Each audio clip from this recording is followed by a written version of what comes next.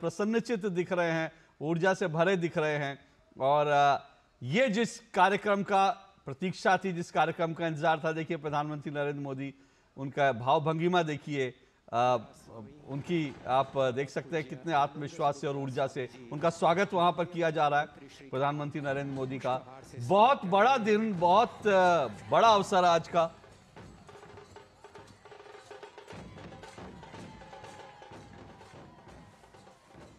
मंदिर के इस प्राण प्रतिष्ठा महोत्सव का नामाभिधान फेस्टिवल ऑफ हार्मनी यानी कि संवादिता का महोत्सव रखा गया है। उसको सार्थक करे ऐसा एक निदर्शन अभी हम यहाँ देख रहे हैं। भारत के विभिन्न 10 राज्यों के परंपरागत परिवेश में सज्ज प्रजावर्ग माननीय प्रधानमंत्री श्री का स्वागत कर रहा है। दक्षिण भारत का प्रतिनिधित्व करता हुआ तमिलनाडु, केरल और आंध्र प्रदेश का प्रजावर्ग यहाँ उपस्थित है। तो यहाँ उत्तर भारत का प्रतिनिधित्व करते हुए पंजाब, राजस्थान आदि राज्यों के परंपरागत परिवेश में सज्ज जनता उपस्थित है। पश्चिम भारत का प्रतिनिधित्व करते हुए यहाँ गुजरात और महाराष्ट्र के परंपरागत परिवेश में सज्ज दर्शक समुदाय प्रधानमंत्री श्री का स्वागत कर रहा है। तो पूर्व भारत का प्रतिनिधित्व करते हुए ओडिशा और पश्चिम बंगाल का परंपरागत परिवेश में सज्ज प्रजावर्ग माननीय प्रधानमंत्री श्री का स्वागत कर रहा है। चित्रपट पर भी इन राज्यों की भाषा में लिखा गया स्वागतम शब्द दृष्टिगोचर होता है। भारत की यही विशेषता है, यूनिटी इन डाइवर्सिटी, विविधता में एकता। तो भारत की यह पहचान का एक हृदयंगम दृश्य यहाँ हम देख रहे हैं।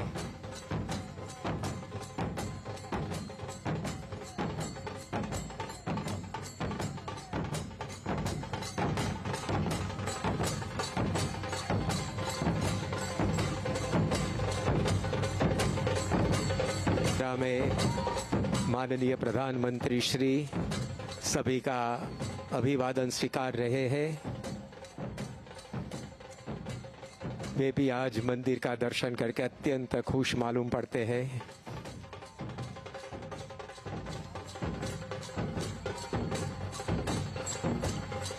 और अब माननीय प्रधानमंत्री श्री मोदी जी स्वागत कक्ष से मंदिर परिसर में प्रवेश कर रहे हैं।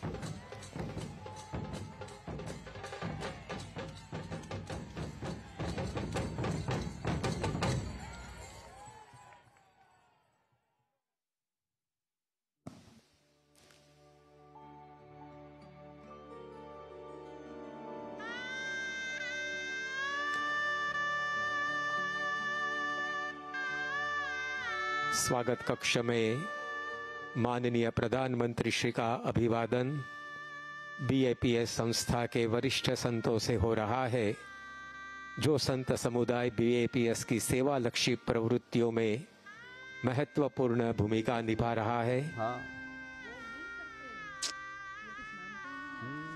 बिल्कुल। संतगण के साथ BAPS के ट्रस्टी गण से भी आदरणीय प्रधानमंत्री श्री का अभिवादन हो रहा है। ये सभी भक्त माननीय प्रधानमंत्री श्री मोदी जी के प्रति आभार प्रदर्शित कर रहे हैं।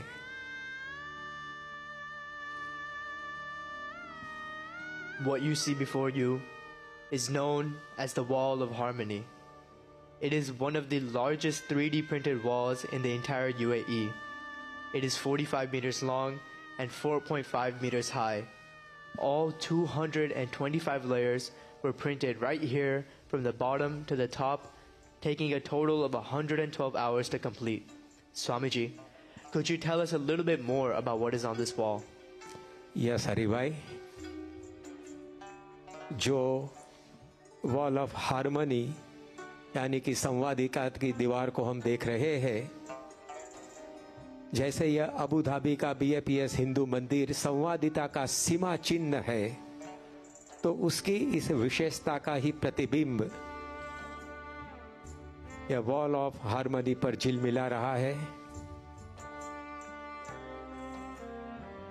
यहां आप देख सकते हैं माननीय प्रधानमंत्री श्री मोदी जी अबू धाबी के राजा के साथ इस मंदिर का जब एमओयू हुआ तब उसकी विगत समझ रहे थे।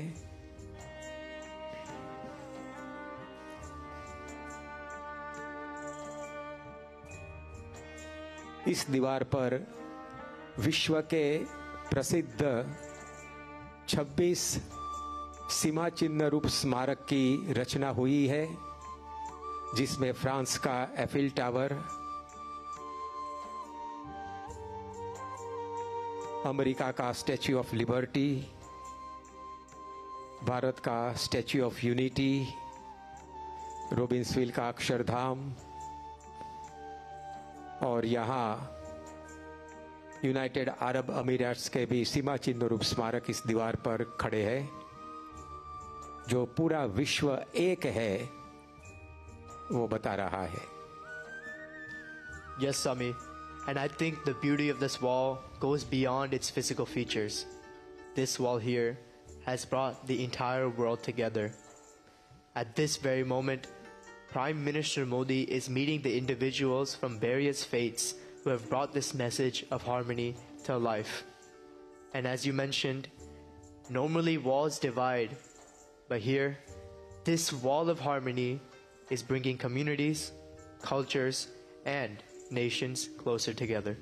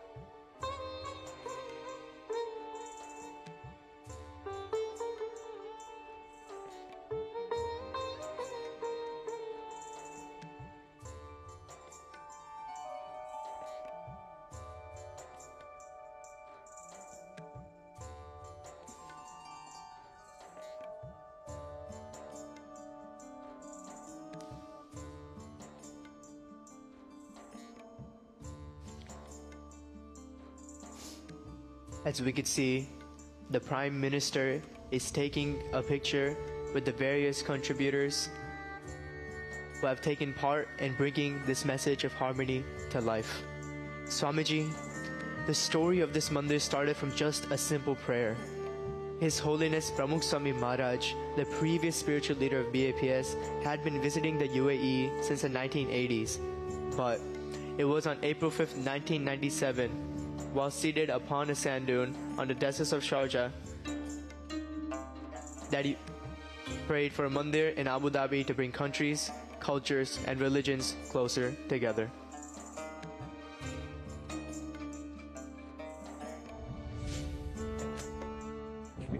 ધર્મ લોકોમાં ભાવના થાય અને ખૂબ બધી રીતે માણસો સુખી બને અને દરેકના ધર્મ ભાવના ખૂબ વધે એકબીજા પ્રત્યેનો પ્રેમ રહે દરેક દેશના એનો પૂરું કરવું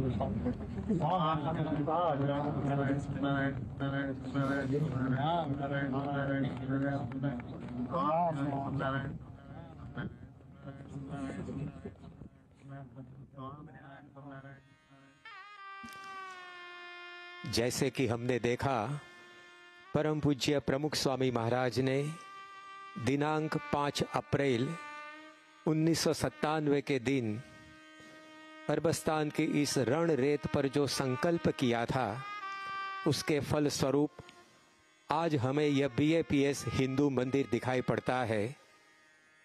परम पूज्य प्रमुख स्वामी महाराज ने इस मंदिर की संरचना का जो संकल्प किया था वो बालू के टीले पर किया था। तो इस मंदिर की रचना भी इस प्रकार से हुई है कि मानो रण रेत के कूट पर यह मंदिर खड़ा न हो। यहाँ अब BAPS संस्था के अंतर्राष्ट्रीय संयोजक पूज्य ईश्वर चरण दास स्वामी जी माननीय प्रधानमंत्री श्री का स्वागत सत्कार कर रहे हैं। विश्व के समस्त भक्तगण की ओर से ये स्वागत स्वामी ईश्वर चरण दास जी ने किया।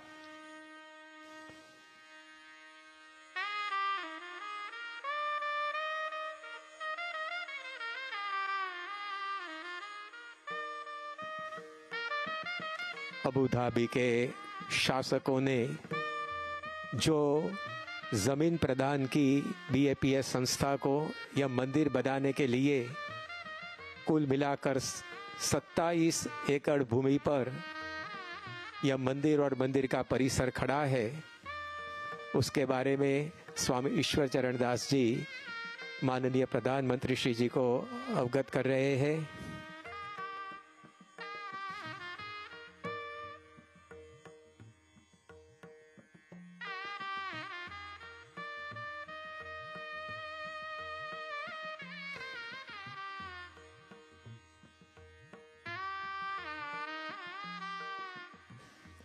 यहाँ से माननीय प्रधानमंत्री श्री मंदिर परिसर का अवलोकन कर रहे हैं। अबू धाबी के शासकों की उदारता और उनके जीवन में पनपी संवादिता की भावना, उसके कारण 27 एकड़ की ये जमीन BAPS संस्था को उन्होंने प्रदान की, जिस पर यह मंदिर खड़ा है।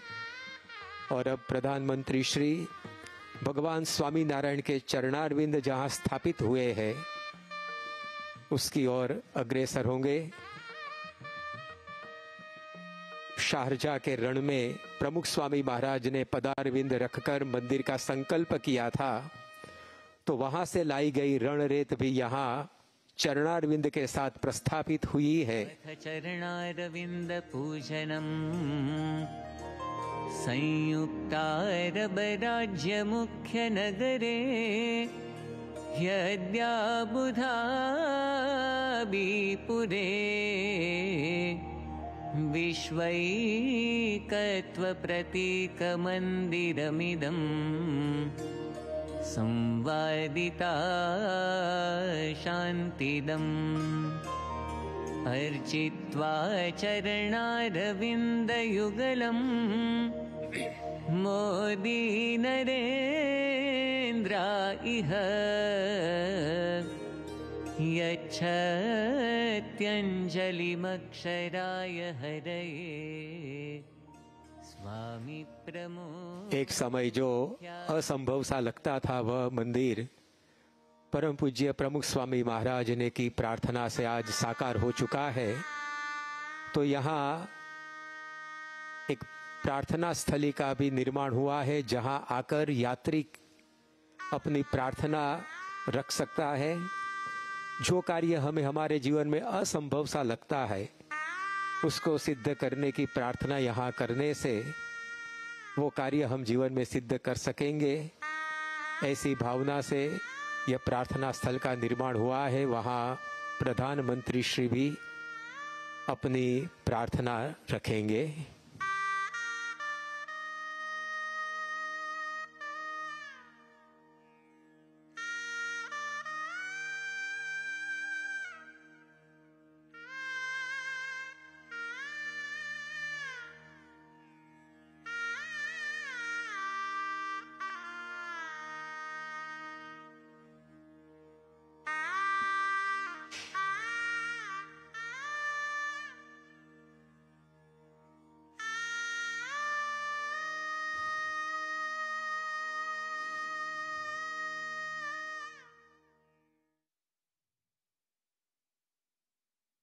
The Prime Minister is now walking towards a special and creative immersive experience which will showcase the construction of the mandir and the message of harmony that it is bringing to communities, countries, and the world. This has been created by a global team of animators, sound engineers, and graphic designers under the guidance of a creative director and will be open to all visitors starting from today. Within the immersive experience, visitors will step into a 12-minute audio-visual journey. There are 24 projectors which envelop all 4 walls and even the floor, creating a 360-degree canvas that immerses you directly into the heart of the mandir story.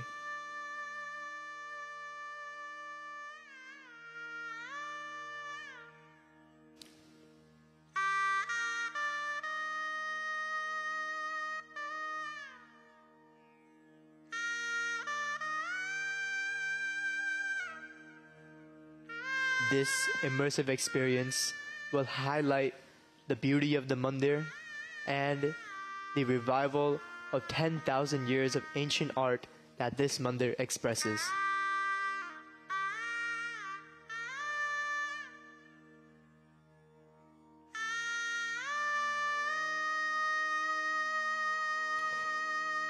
इस मंदिर की निर्माण गाथा भी अत्यंत रोचक और रोमांचक है। 7 शिखरों से अलंकृत यह मंदिर यूनाइटेड अरब एमिरेट्स के 7 एमिरेट्स का प्रतिनिधित्व मानो कर रहा है।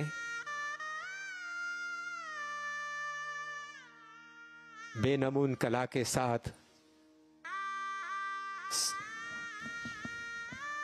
we could see the Prime Minister has now been seated inside the immersive experience and will experience the 12-minute audio and visual journey through the mandir's creation and through the mandir's completion.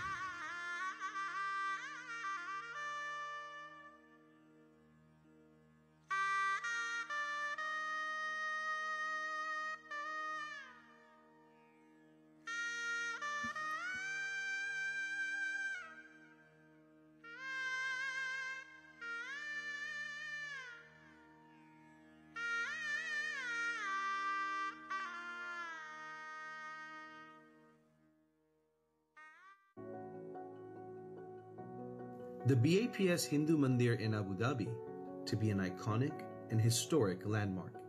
The mandir has countless stories to tell, is a task in and of itself, and its story begins with a gift of land.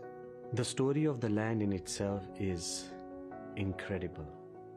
Initially, His Highness the Crown Prince of Abu Dhabi allotted us 2.5 acres of land in Al-Watba on the road from Abu Dhabi to Al-Ain. Then without us even asking, they increased it to 5 acres. Then suddenly we got instructions that keep everything on hold. After a few months, we suddenly were informed 13.5 acres on the arterial road of Abu Dhabi to Dubai. When the land was first received, we had already made the original concept designs. To see if that plan would be feasible, we did a geotechnical survey, and what we found was surprising. There was a 20-meter thick stone in the middle of the plot where the mandir was expected to be built. When we started this project, we started really a surprise, because before reaching the excavation level itself, we reached high rock. I feel this is the first time in the GCC. More than 15 years I am working in GCC, and first time I find such a good form. This is thousands of years of culture and human creativity and human wisdom and human faith, which is encapsulated in the expression of a temple. The real change is when different cultures deal with each other more respectfully, more equally, more fairly. And for me, that is an important expression of that, what we call rebalancing. I would take an enormous amount of, for me, a personal fulfillment at seeing this. It's really a piece of art. And this is a place of worship whereas the whole people who are in the UAE will come and pray. Opening this temple in Abu Dhabi, people coming from all around the world to see the story which has been crafted on the building from different culture, from different country stories. It gives you that feeling of harmony and peaceful. I have to say that this is the symbol of harmony that will stand the test of time for thousands of years into the future. This is the place for humanity. A place of wonderful craftsmanship. This is actually once in a millennia. It's a temple of humanity. Global symbol of harmony, of different cultures, communities coming together, and it's a symbol of faith. तो ये generations को inspire करने वाला मंदिर है. It's just one word. It's just beautiful. Beautiful. I think this is not just a construction of Mandir has been the blend of the innovation and overcoming the challenges. We have used heat resistance nano tiles and heavy glass panels, merging both with the traditional aesthetic stone structure with the modern day functionality. Every steps from advanced material to overcoming timeline exemplifies. The Prime Minister is now looking at the sub-fossil oaks. This mandir is not just a place of worship, but it is a living testament to national harmony. Here, an individual from the Czech Republic has donated 6 7,000-year-old sub-fossil oaks to share the message of unity across communities, across cultures and countries. अब माननीय प्रधानमंत्री श्री मोदी जी मंदिर की एक विशिष्ट जगह की ओर आगे बढ़ रहे हैं, जहां विद्यमान है आई ऑफ डिविनिटी, अर्थात दिव्यता के नयन। हम सब शांति चाहते हैं, पर वह तब मिलेगी जब हमारे अभिगम बदलेंगे। सभी में शुभ देखने से हम संवादिता रख पाएंगे, वही संवादिता विश्व में शांति लाएगी। सभी में शुभ देखने की दृष्टि देने वाला यह मंदिर है, उसका निदर्शन करते हुए यहाँ आई ऑफ डिविनिटी, दिव्यता के नयन की स्थापना हुई है, जहां से श्रीमान मोदी जी ने मंदिर का दर्शन किया।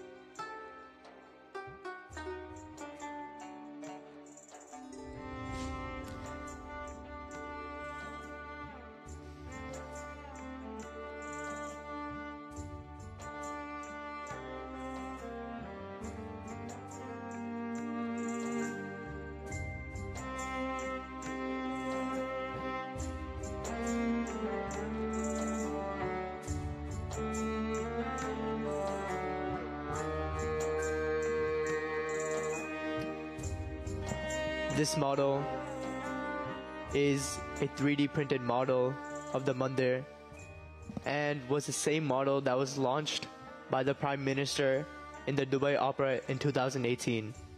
Today, we can see that that dream is now fulfilled in the mandir behind the model. Currently, children from around the world are welcoming the Prime Minister as he walks up to the mandir.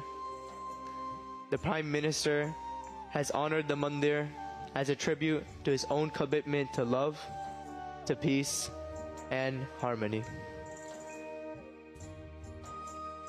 I of divinity से आगे अब माननीय प्रधानमंत्री श्री मंदिर की ओर अग्रसर हो रहे हैं।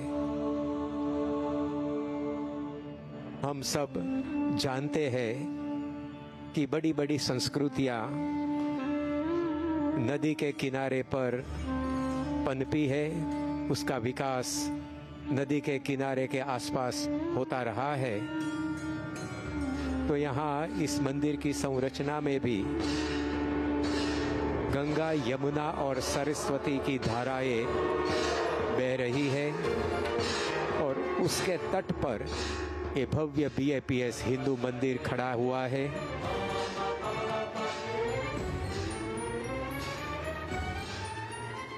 सामान्य तौर पर पानी नीचे गिरता है, लेकिन यहाँ मंदिर के आगे जो वाटरफॉल है उसमें आप गौर से देखेंगे तो नजर में आएगा कि पानी की कुछ बूंदें ऊपर भी चढ़ रही है। मनुष्याणाम सहस्रेषु कश्चित् यतति सिद्धे का मर्म समझाती हुई यह रचना, उस पर दृष्टिपात करके अब माननीय प्रधानमंत्री श्री मोदी जी कलश पूरित जल को गंगा जी की धारा में बहाकर अपनी अंजलि दे रहे हैं। संयुक्तारब देशेत्र सनातन सुमंदिरे लोक पावनि हे गंगे जलेस्मिन् सन्निधिं कुरु। ओम श्री गंगायै नमः। श्री गंगाम आवाहयामि स्थापयामि नमस्करोमि। गंगा जी की धारा में जल कलश का सिंचन करके अब माननीय प्रधानमंत्री श्री मोदी जी भारत की पवित्र नदी यमुना में अपनी जलधारा बहाने के लिए आ रहे हैं। संयुक्तारब देशेत्र सनातन सुमंदिरे पूते कालिंदी यमुने जलेस्मिन् सन्निधिं कुरु। ओम श्री यमुनायै नमः। श्री यमुनाम् आवाहयामि स्थापयामि नमस्करोमि।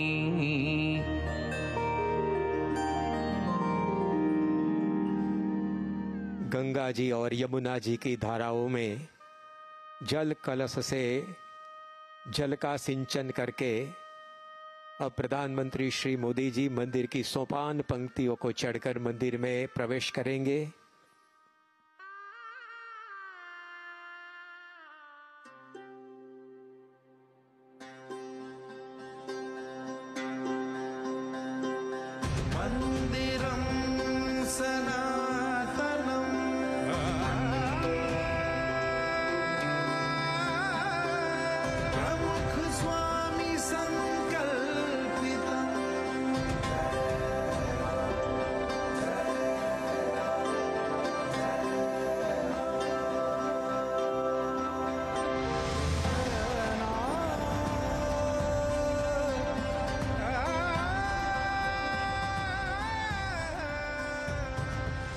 माननीय प्रधानमंत्री श्री का मंदिर में स्वागत करने के लिए इस मंदिर के विश्वकर्मा निर्माता परम पूज्य प्रकट ब्रह्म स्वरूप महंत स्वामी महाराज है।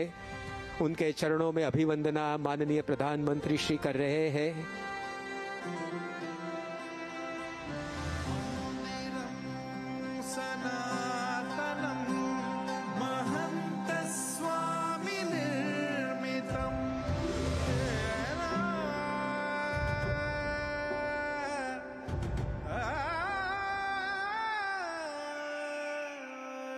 शब्द सुमनों से स्वागत के बाद अब कलात्मक पुष्पहार से माननीय प्रधानमंत्री श्री नरेंद्र भाई मोदी जी परम पूज्य महंत स्वामी महाराज का अभिवादन कर रहे हैं। इस मंदिर की भेंट देने के लिए, मंदिर का उपहार देने के लिए कृतज्ञता से प्रधानमंत्री श्री ने स्वामी जी का सत्कार किया। महंत स्वामी महाराज भी उनका पुष्पहार से स्वागत सत्कार और अभिवादन कर रहे हैं।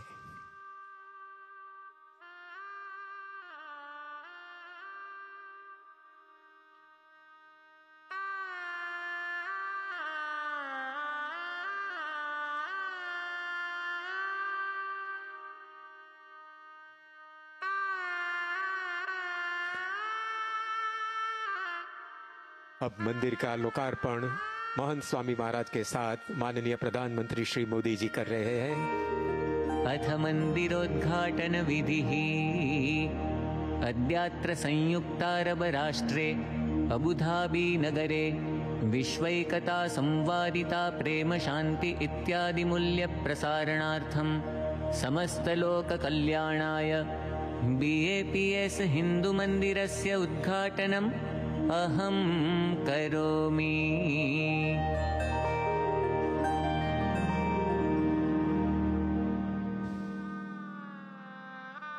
As visitors walk into the temple, the first dome that will greet them is the Dome of Harmony. It consists of 5 layers that represent the 5 elements. The first layer is earth, represented by carvings of the world. The second layer is water, represented by the conch shells. The third layer is light, represented by the carvings of the sun. The fourth layer is wind, represented by galloping deers. And finally, the last layer is Akash, or space, which is represented by the moons and the stars. The messaging is simple, that places change and people change. So if since the beginning of time, these 5 elements, which are so distinct in nature, can create a beautiful world, you and I, who are just a little bit different, can come together and create a more harmonious world. मंदिर के कलात्मक गुंबज का दर्शन करके अब माननीय प्रधानमंत्री श्री अक्षर पुरुषोत्तम महाराज के समक्ष आ रहे हैं। इन मूर्तियों की प्राण प्रतिष्ठा आज सुबह में ही परम पूज्य महंत स्वामी महाराज के कर कमलों से संपन्न हुई है। वेद उपनिषद में वर्णित ब्रह्म और परब्रह्म के स्वरूप समान ही यह अक्षर पुरुषोत्तम महाराज के समक्ष विराजमान होकर अब माननीय प्रधानमंत्री श्री मोदी जी वेदोक्त विधि से इस मूर्तियों का पूजन करेंगे।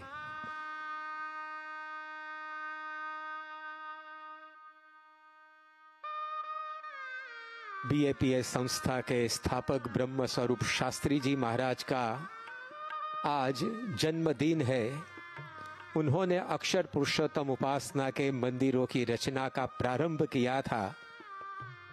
पूरे विश्व में ब्रह्म स्वरूप योगी जी महाराज और प्रमुख स्वामी महाराज ने ऐसी सनातन उपासना के मंदिरों का निर्माण किया और आज अबू धाबी में ये मंदिर का लोकार्पण हो रहा है। हम दोनों हाथ जोड़कर मंगलाचरण करेंगे। स्वामी नारायणारंभाम यज्ञ पुरुष मध्यमाम महंत स्वामी पर्यंताम वंदे गुरु परंपराम। गुरुर्ब्रह्मा गुरुर्विष्णुर् गुरुर्देवो महेश्वरः गुरुः साक्षात् परब्रह्म तस्मै श्री गुरवे नमः। स्वस्ति तिलकम। अब महंत स्वामी महाराज नरेंद्र मोदी साहब को चंदन और अक्षत से स्वस्ति तिलक करेंगे। हरि ओम। स्वस्ति न इंद्रो वृद्धश्रवाः स्वस्ति नः पूषा विश्ववेदाः स्वस्ति नस्तारक्षो अरिष्टनेमिः स्वस्ति नो बृहस्पतिर्दधातु। कंकणबन्धनम्। हरिः ओम। जदा बध्नन्दाक्षायणा हिरण्यगुंशतानीका यसुमनस्य मानाः तन्म आबध्नामि शतशारदाया युग्माञ्जरदष्टिर्यथा सम्मा। अथ संकल्पः। अब परम पूज्य महंत स्वामी महाराज और माननीय प्रधानमंत्री श्री अपने दाएं हाथ में जल का चम्मच धारण करके इस मंदिर के लोकार्पण का संकल्प करेंगे। नमः परमात्मने श्री स्वामिनारायण परब्रह्म पुरुषोत्तमाय तत्सत्। अद्य ब्रह्मणो द्वितीये परार्धे श्री श्वेतवाराह कल्पे सप्तमे वैवस्वतमन्वन्तरे अष्टाविंशतितमे कलियुगे कलिप्रथमचरणे भूर्लोके संयुक्तारब अमीरात वर्षे पुण्यभूमौ अबुधाबी नगरे अस्मिन् श्री BAPS स्वामिनारायण हिंदू मंदिरे महाशुभस्थाने अशीत्यधिक-द्विसहस्रतमे विक्रमाब्दे मासोत्तमे मासे माघ मासे शुक्लपक्षे शुभपुण्यतिथौ पंचम्यां तिथौ बुधवासरे रेवती नक्षत्रे शुभयोगे कौलवकरणे सर्वेषु ग्रहेषु यथायथं राशिस्थानस्थितेषु सत्सु प्रकटब्रह्मस्वरूपं महंत स्वामी महाराजानां भारतवर्षस्य मान्यवर प्रधानमंत्री नरेंद्र मोदी महोदयानां च सन्निधौ मम तथा च आत्मनः एतन्मन्दिरद्वारा विश्वस्मिन् संवादिता शान्ति सौमनस्य सौहार्द संपादनार्थं भारतीय संस्कृति सुप्रतिष्ठा हेतवे सर्वेषाम् आयुः आरोग्य ऐश्वर्य अभिवृद्ध्यर्थं धर्म अर्थ काम मोक्ष फल प्राप्त्यर्थं अक्षर पुरुषोत्तम महाराजः श्री राधा सहितः भगवान् श्री कृष्णः पद्मावती सहितः भगवान् श्रीनिवासः श्री सुभद्रा बलभद्र सहितः भगवान् श्री जगन्नाथः धर्मशास्त्रा श्री अय्यप्पा स्वामी श्री गणेश कार्तिकेय पार्वती सहितो भगवान् श्री शंकरः श्री हनुमल लक्ष्मण सीता सहितः भगवान् श्री रामचंद्रः संकल्प सिद्धिमूर्ति गुरुवर्य शास्त्री जी महाराज गुरुवर्य प्रमुख स्वामी महाराजौ इति भगवत् स्वरूपाणाम् अर्चन वंदन पूजनाख्यं कर्म अहं करिष्ये।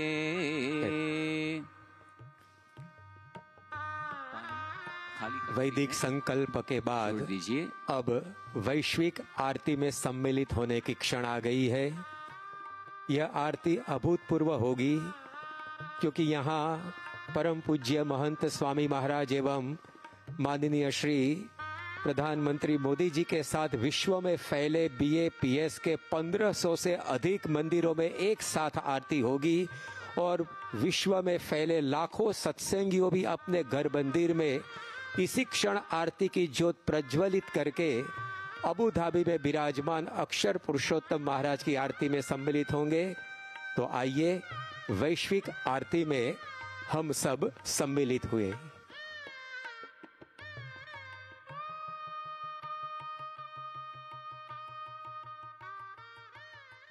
श्री स्वामीनारायण भगवान की जय।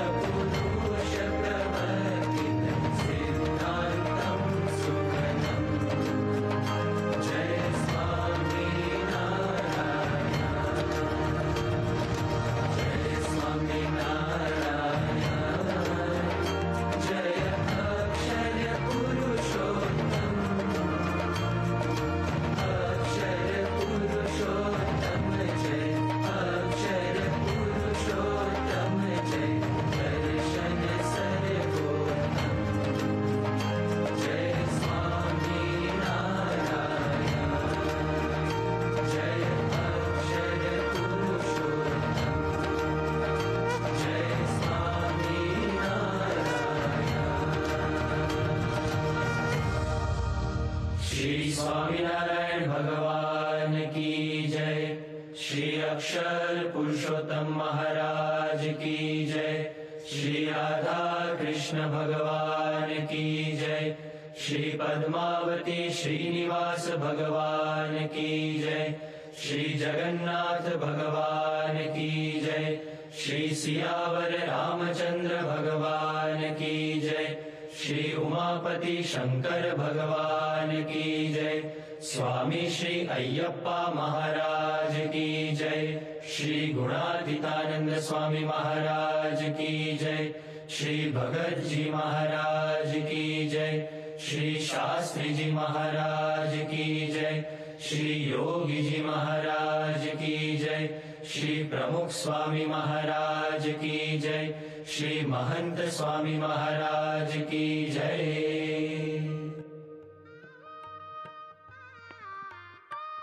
अथ मंत्र पुष्पांजलि। अब हाथ की अंजलि में हम पुष्प रखेंगे।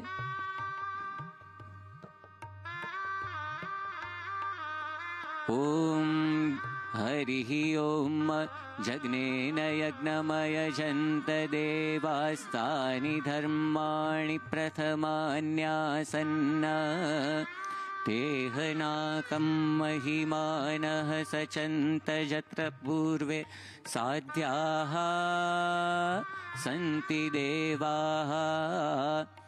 ओम स्वामिनारायणाय विद्महे अक्षरपुरुषोत्तमाय धीमहि तन्नः सहजानन्दः प्रचोदयात्। ओम श्री अक्षरपुरुषोत्तमाय भक्तमण्डलसहिताय सर्वेभ्यो देवेभ्यश्च इमं मन्त्रपुष्पाञ्जलिं समर्पयामि।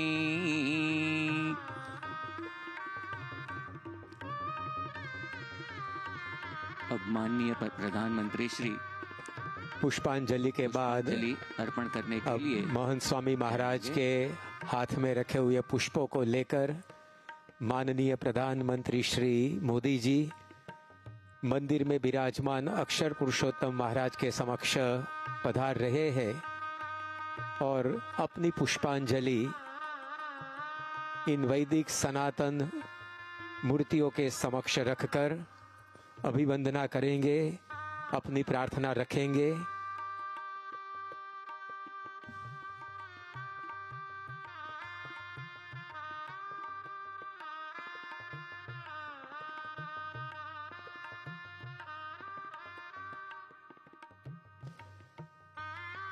माननीय प्रधानमंत्री श्री आज वसंत पंचमी के शुभ दिन पर अक्षर पुरुषोत्तम महाराज के चरणों में अपनी पुष्पांजलि समर्पित करके भक्ति अर्घ्य अर्पण कर रहे हैं।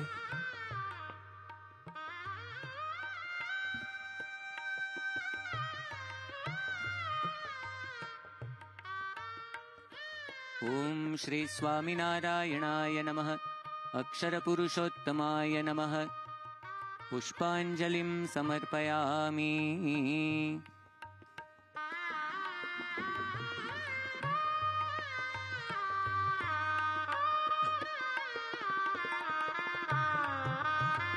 अब महंत स्वामी महाराज अक्षर पुरुषोत्तम महाराज के चरणों में पुष्पांजलि समर्पित करने के बाद अब माननीय प्रधानमंत्री श्री मंदिर में विराजमान भगवान के अवतार स्वरूपों अर्चा स्वरूपों के चरणों में भी पुष्पांजलि समर्पित करने के लिए पधार रहे हैं।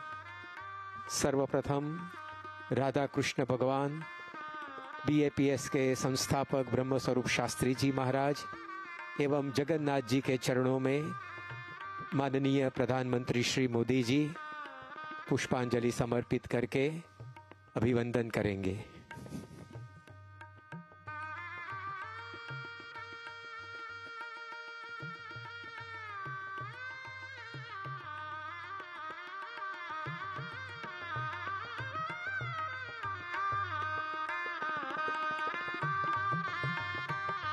आज मंदिर के लोकार्पण समारोह के अवसर पर मंदिर के निर्माता प्रकट ब्रह्म स्वरूप महंत स्वामी महाराज के साथ माननीय प्रधानमंत्री श्री स्मृति छवि ले रहे हैं महंत स्वामी महाराज ने अबू धाबी में बने इस मंदिर के लिए कहा है कि ये रण में खिला हुआ कमल है, तो उसकी ही प्रतिकृति के रूप में कमल से बुना गया कलात्मक हार प्रकट ब्रह्म स्वरूप महंत स्वामी महाराज ने माननीय प्रधानमंत्री श्री को पहनाया है और वे अपने आशीर्वाद माननीय प्रधानमंत्री श्री की प्रगति एवं यश के लिए दे रहे हैं।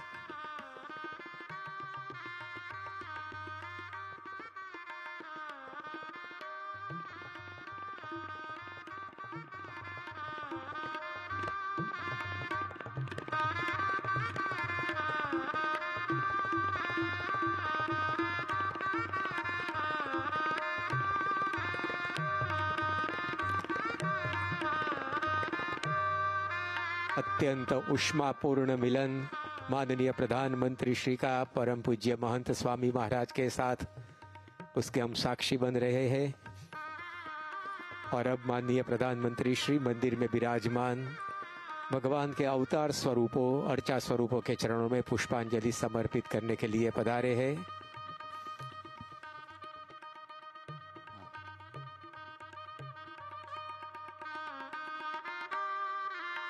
ओम श्री भगवते राधा कृष्णाय नमः।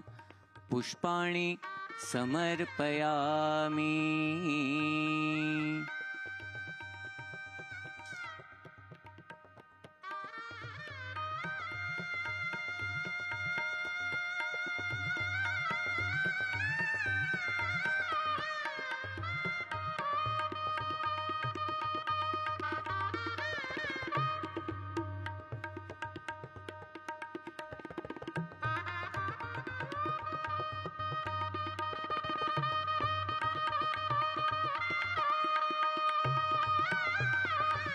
नवीन जीमूत समान वर्णम रत्नोल्लसत्कुंडल शोभिकर्णम महाकिरीटाग्रमयूरपर्णम श्रीराधिका कृष्णमहं नमामि।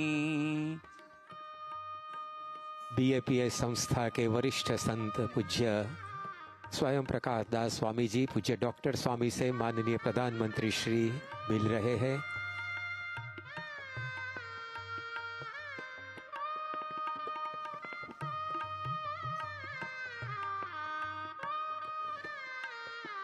मंदिर के कलात्मक स्तंभों का दर्शन माननीय प्रधानमंत्री श्री कर रहे हैं। यहाँ खड़ा हुआ एक एक स्तंभ आकर्षक और अर्थपूर्ण है। कुल मिलाकर 402 स्तंभ यहाँ मंदिर में खड़े हुए हैं। उस एक एक स्तंभ पर कुछ न कुछ पौराणिक वैदिक कथाओं का शिल्पांकन हुआ है।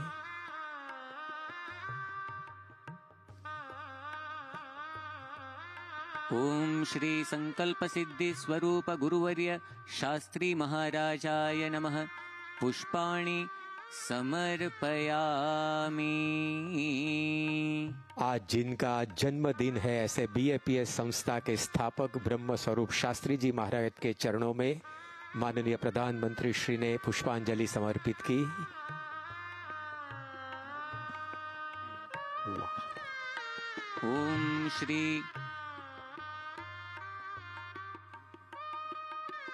ओम श्री सबक्त मंडल भगवत जगन्नाथाय नमः। पुष्पाणि समर्पयामि।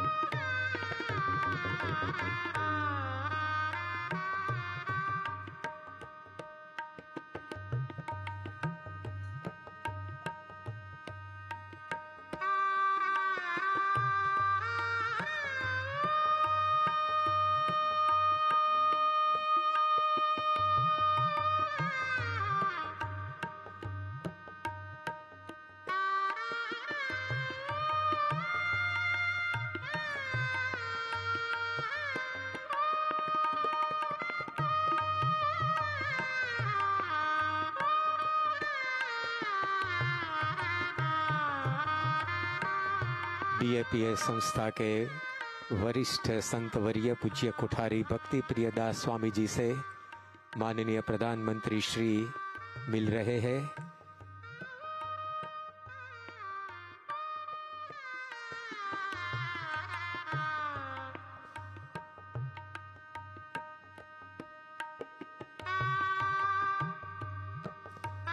और अब माननीय प्रधानमंत्री श्री आए हैं बेनमून पिलर्स के पास। कुल मिलाकर 14 से स्तंभों से बना यह आकर्षक स्तंभ 12 कारीगरों ने 1 साल की मेहनत से बनाया है और इस मंदिर के निर्माण में पुरुषार्थ करने वाले संतों से माननीय प्रधानमंत्री श्री की मुलाकात हो रही है।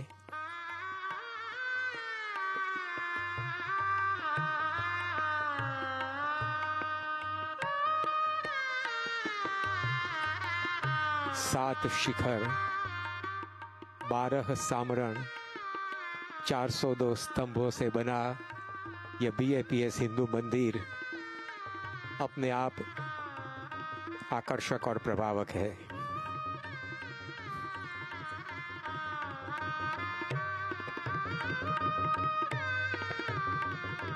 ओम श्री पद्मावती श्रीनिवासाय नमः। पुष्पाणि समर्पयामि।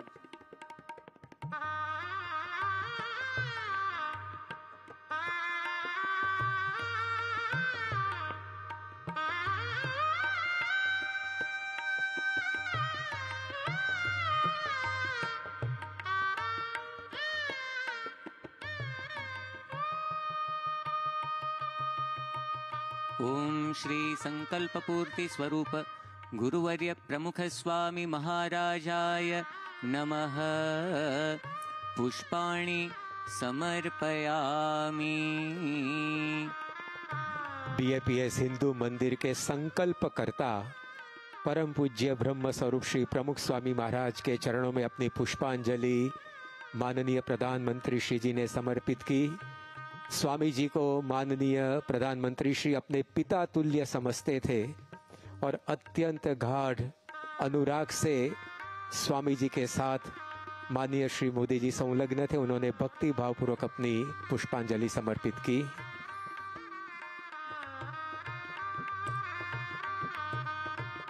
ओम श्री धर्मशास्त्रे अय्यप्पा स्वामिने नमः। पुष्पाणि समर्पयामि।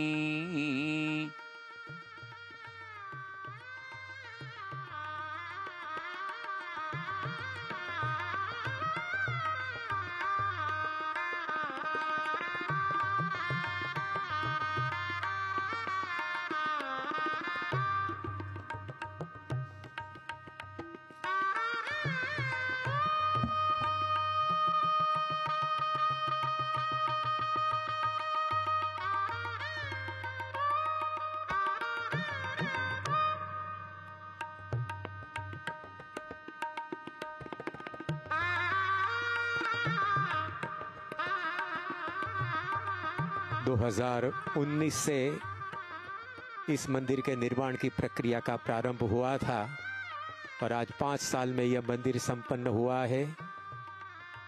उसमें विभिन्न ज्ञाति, विभिन्न धर्म, विभिन्न देश के सभी लोगों ने कंधे से कंधा मिलाकर पुरुषार्थ किया है।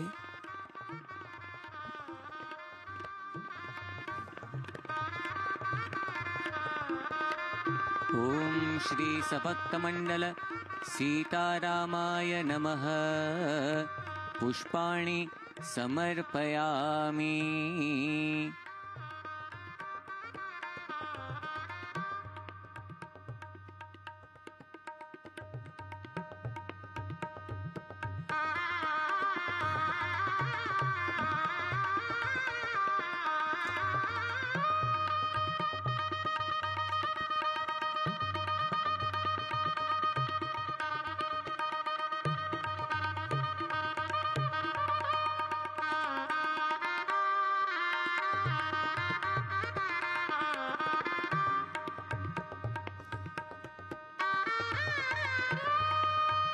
मंदिर के निर्माण में पुरुषार्थ करने वाले, योगदान देने वाले सभी को मिलते मिलते माननीय प्रधानमंत्री श्री आगे बढ़ रहे हैं।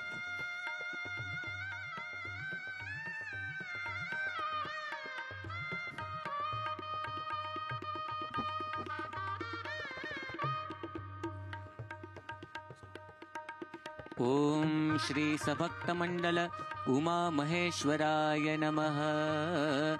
पुष्पाणि समर्पयामि।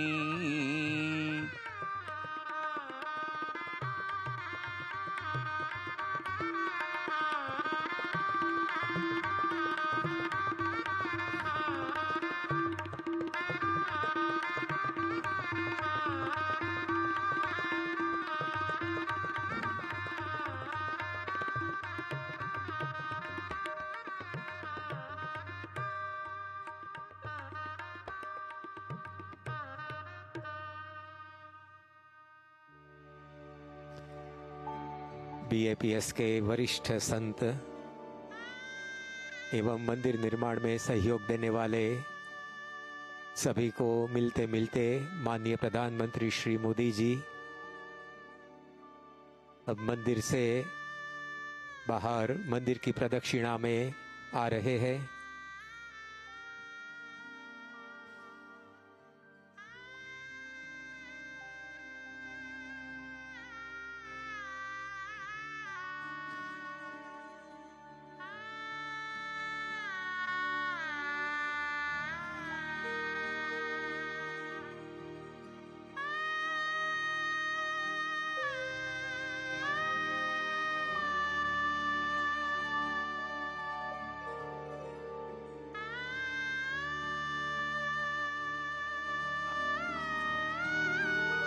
माननीय प्रधानमंत्री श्री मोदी जी मंदिर की हर एक रचना में बहुत ही रस लेकर दर्शन कर रहे हैं और इस मंदिर की रचना से वे स्वयं प्रसन्न दिखाई पड़ते हैं।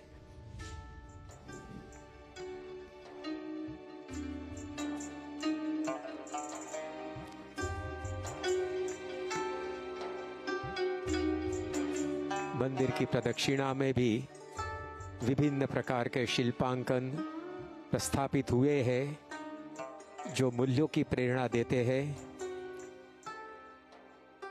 उस पर दृष्टिपात करते करते माननीय श्री मोदी जी आगे जा रहे हैं। यहाँ हमें दिखाई पड़ता है कि प्रमुख स्वामी महाराज ने 1997 में अरबस्तान की मरुभूमि पर जो मंदिर का संकल्प किया था वही प्रसंग यहाँ शिल्पांकन में देखते हैं।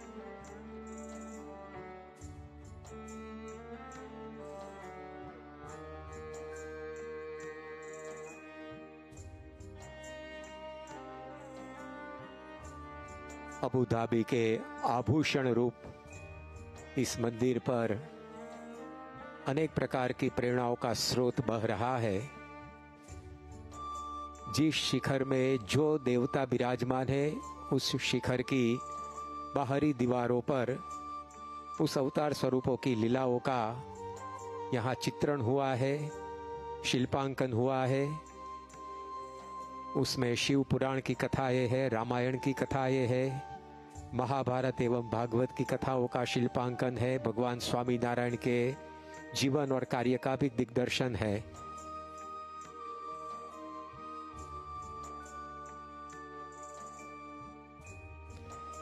शिव पार्वती के खंड की बाहरी दीवारों पर भगवान शिव जी की कथाओं का जो शिल्पांकन हुआ है उस पर दृष्टिपात करके अब माननीय प्रधानमंत्री श्री मोदी जी मंदिर परिसर में एकत्र समुदाय का अभिवादन झेलते हुए आगे बढ़ते हैं।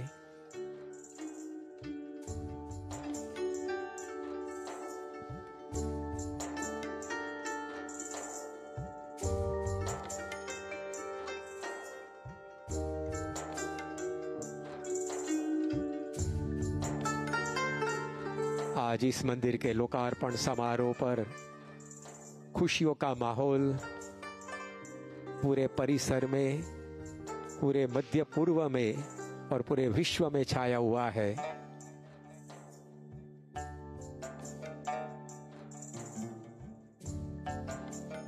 हम देख सकते हैं कि मंदिर नक्काशी से भरपूर है, संदेश से भरपूर है, प्रेरणाओं से परिप्लावित है।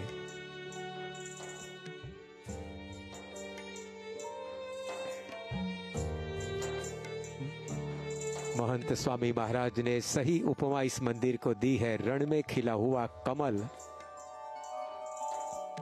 कमल की तरह संस्कार की सौरभ, संस्कृति की सौरभ यह मंदिर फैला रहा है। 108 फुट ऊंचा, 262 फुट लंबा और 180 फुट चौड़ा यह मंदिर, उसमें कुल मिलाकर 30,000 से अधिक पत्थरों का गठन हुआ है।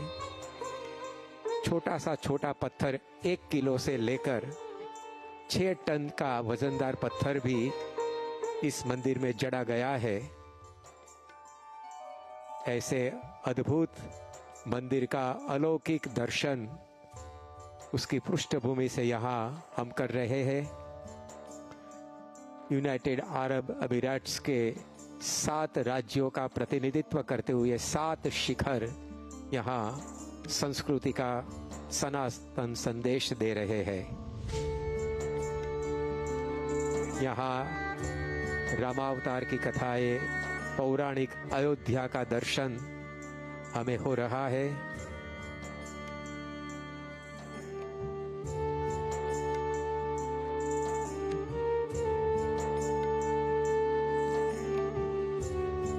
सैकड़ों स्वयंसेवकों की, लाखों मानव घंटों की सेवा, समर्पण, भक्ति मानो आज कमल की तरह खिल उठे इस मंदिर में हम देख रहे हैं।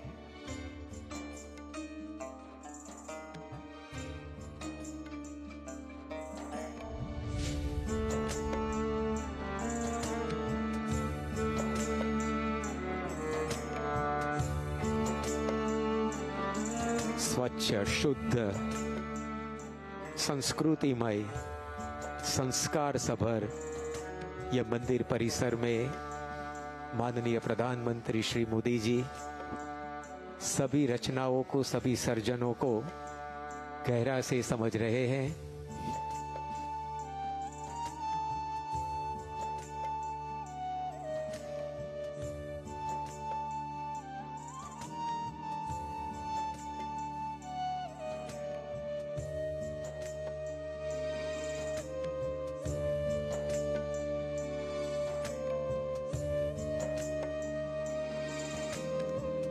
शास्त्र यहाँ शिल्प में मानो समा चुके हैं।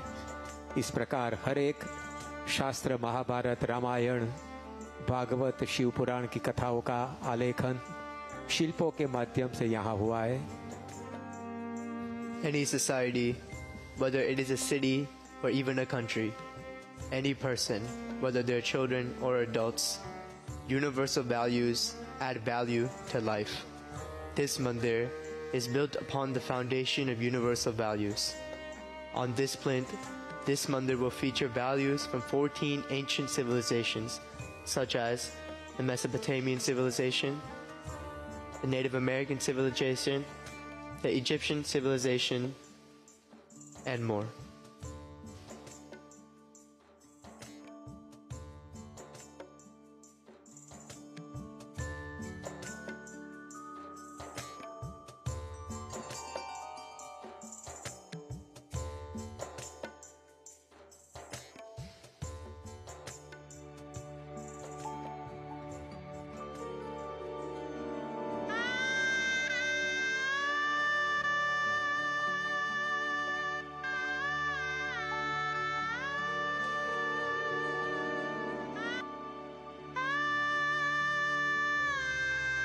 Currently, the Prime Minister is looking at the carving of harmony.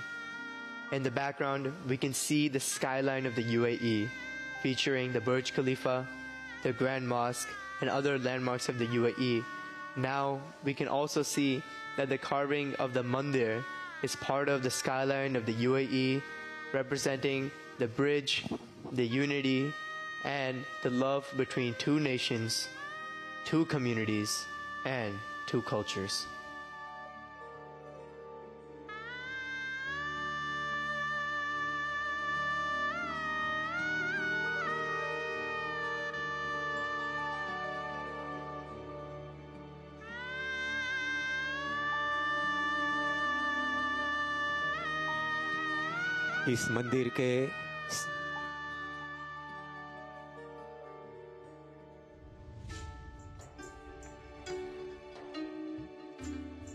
इस मंदिर के संकल्पकर्ता प्रमुख स्वामी महाराज अक्सर कहा करते थे, परस्पर प्रीति बढ़ाए वही धर्म।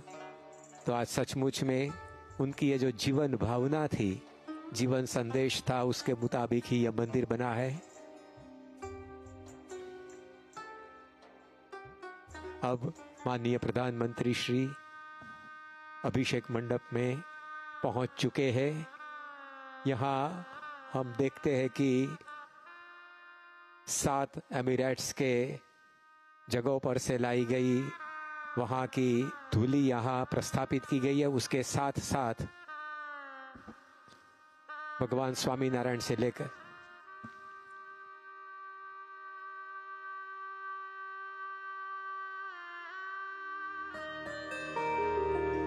अभिषेक विधिः हरिः ओम द्यौः शान्तिरन्तरिक्षगुं शान्तिः पृथिवी शान्तिरापः शान्तिरोषधयः शान्तिः वनस्पतयः शान्तिर्विश्वे देवाः शान्तिर्ब्रह्म शान्तिः सर्वगुं शान्तिः शान्तिरेव शान्तिः सामा शान्तिरेधि।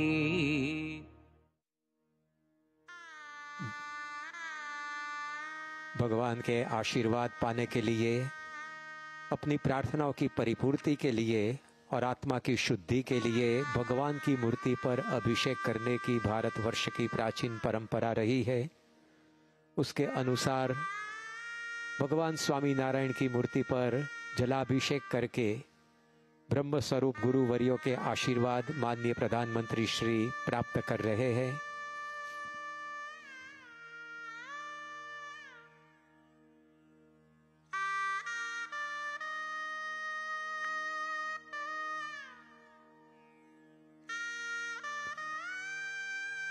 गंगा, यमुना और सरस्वती की धाराओं पर यह मंदिर मानो बसा है। यहाँ हम अभिषेक मंडप की फर्श पर देख रहे हैं, अंतः सलीला सरस्वती बह रही है और सरस्वती ज्ञान का प्रतीक है। तो यह नदी भी प्रकाश से झिलमिलाती हमें दिखाई पड़ती थी। अभिषेक मंडप की छत पर भगवान माननीय श्री मोदी जी अब मंदिर निर्माण में सहयोग देने वाले दाताओं से, सहयोगियों से मिल रहे हैं, उनका अभिवादन वे स्वीकार रहे हैं। साथ में हम देखते हैं कि अभिषेक मंडप की छत पर भगवान स्वामी नारायण की बाल्यावस्था, किशोरावस्था के अनुपम संदेशप्रद चित्र जो हमें सेवा, समर्पण, संवादिता की सीख दे रहे हैं, वे विद्यमान हैं। अभिषेक मंडप की रचना में भी भारतीय संस्कृति और अरेबियन संस्कृति के स्थापत्य का तालमेल बहुत ही अच्छी तरह से दिखाई पड़ता है। मानो यह अभिषेक मंडप भारतीय संस्कृति और अरेबियन संस्कृति की संवादिता का सेतु बनकर यहाँ दिखाई पड़ता है।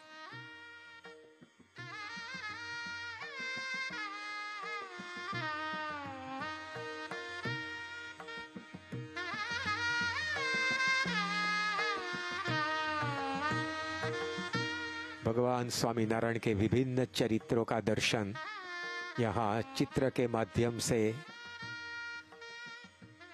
हम देख पाते हैं।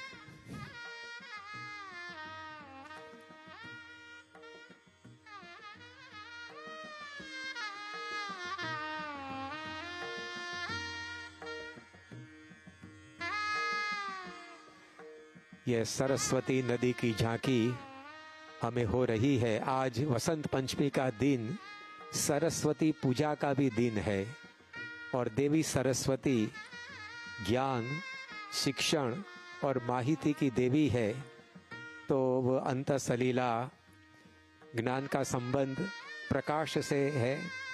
तो यहाँ हम देखते हैं कि अंतःसलीला सरस्वती प्रकाश से आलोकित है, वो हमें ज्ञान की प्रेरणा दे रही है। तो अबू धाबी का यह हिंदू मंदिर गंगा, यमुना, सरस्वती की धाराओं के तट पर मानो खड़ा हुआ है, ऐसा हमें महसूस होता है। भारतीय संस्कृति और अरेबियन संस्कृति का अद्भुत समन्वय अभिषेक मंडप की रचना में हमें यहाँ दिखाई पड़ता है। प्रमुख स्वामी महाराज ने 1997 में जो संकल्प किया था कि देश, धर्म और संस्कृति एक दूसरे से नजदीक आए और संवादिता के साथ रहकर सब विश्व में शांति लाए, प्रमुख स्वामी महाराज का यह संदेश अभिषेक मंडप की रचना में, उसके सृजन में हमें दिखाई पड़ता है।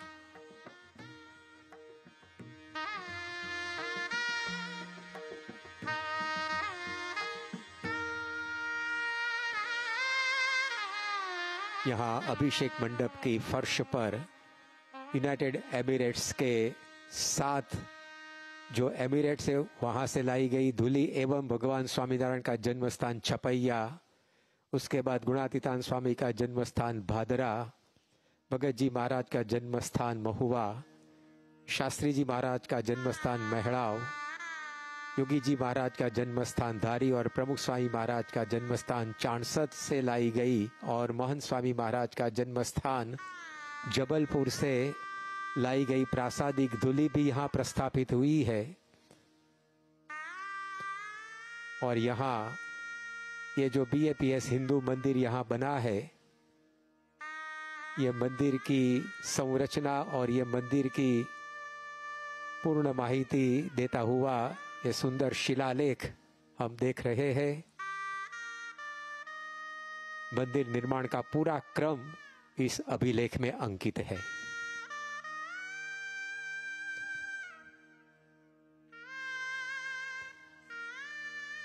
गंगा नदी, उसका दर्शन करते करते माननीय प्रधानमंत्री श्री आगे बढ़ रहे हैं। यह नदी आज दियों से जल मिला रही है।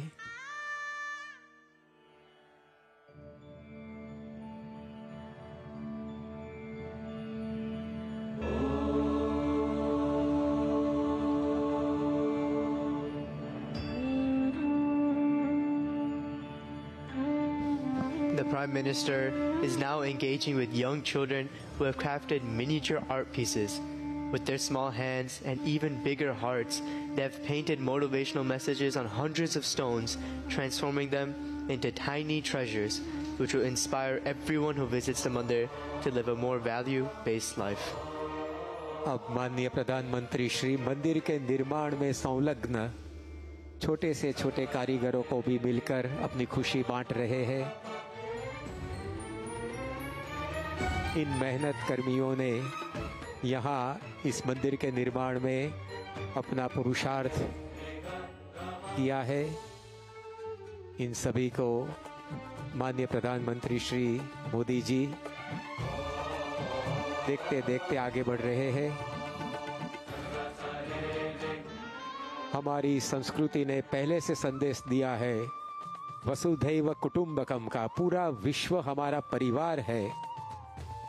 तो अब माननीय प्रधानमंत्री श्री भी यह मंदिर, यह जो वसुधैव कुटुंबकम का संदेश प्रसारित कर रहा है, तो अपने हाथ में औजार लेकर वसुधैव कुटुंबकम का संदेश माननीय प्रधानमंत्री श्री पत्थर पर अंकित कर रहे हैं।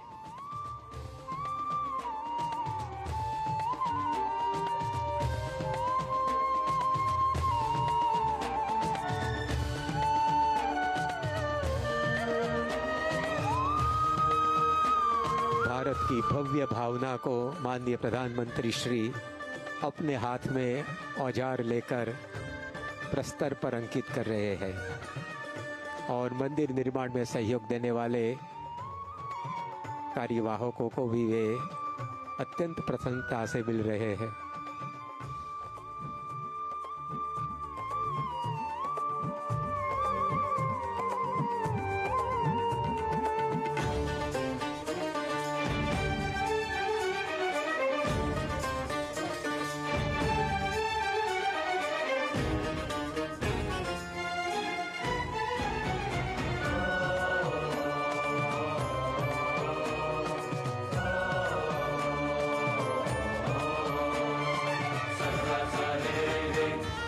मान्यवर प्रधानमंत्री श्री आज अत्यंत उत्साहित है। वे स्वयं सामने से अपने हाथ में औजार लेकर भारतीय शास्त्रों ने बहाया हुआ वसुधैव कुटुंबकम का संदेश आज प्रस्तर पर अंकित कर रहे हैं।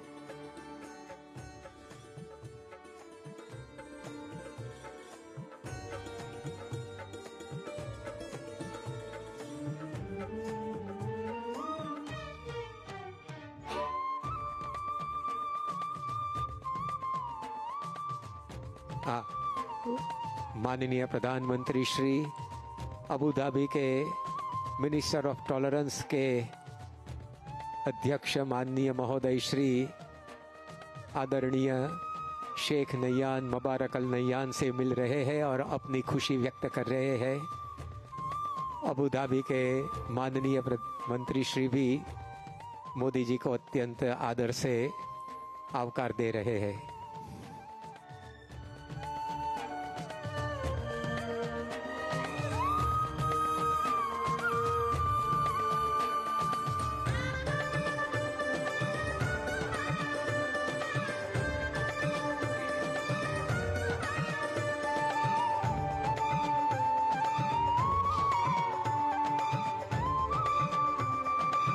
The Prime Minister is now meeting more of our volunteers and key contributors who have been involved in the creation of this mandir from its inception to its completion.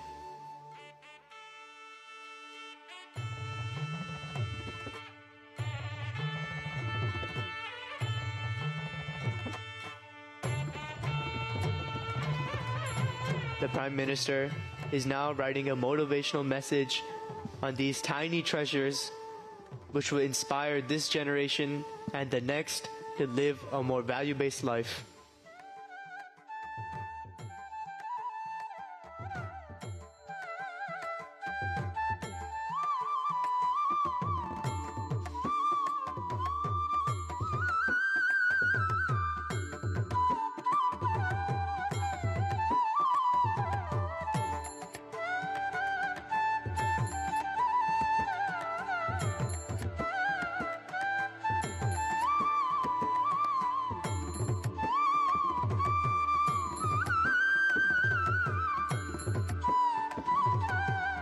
मंदिर दर्शन का क्रम संपन्न करने के बाद अब माननीय प्रधानमंत्री श्री आज के लोकार्पण समारोह की विशिष्ट सभा की ओर जा रहे हैं। हम भी उस सभा में सम्मिलित होने के लिए माननीय प्रधानमंत्री श्री के साथ ही जाएंगे, लेकिन उससे पूर्व आइए इस मंदिर के लोकार्पण कर हुए विभिन्न कार्यक्रमों का हम आस्वाद प्राप्त करें।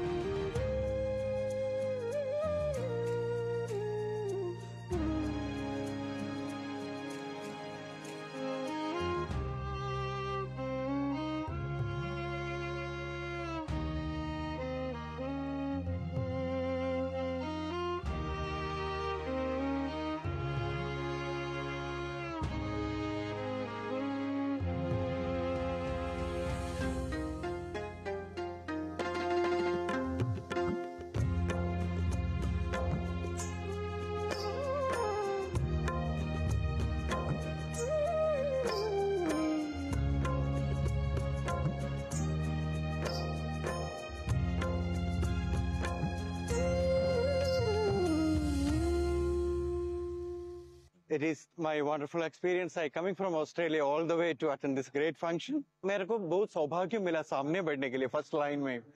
अच्छा करने के लिए आपका भक्ति बढ़ाना पड़ेगा।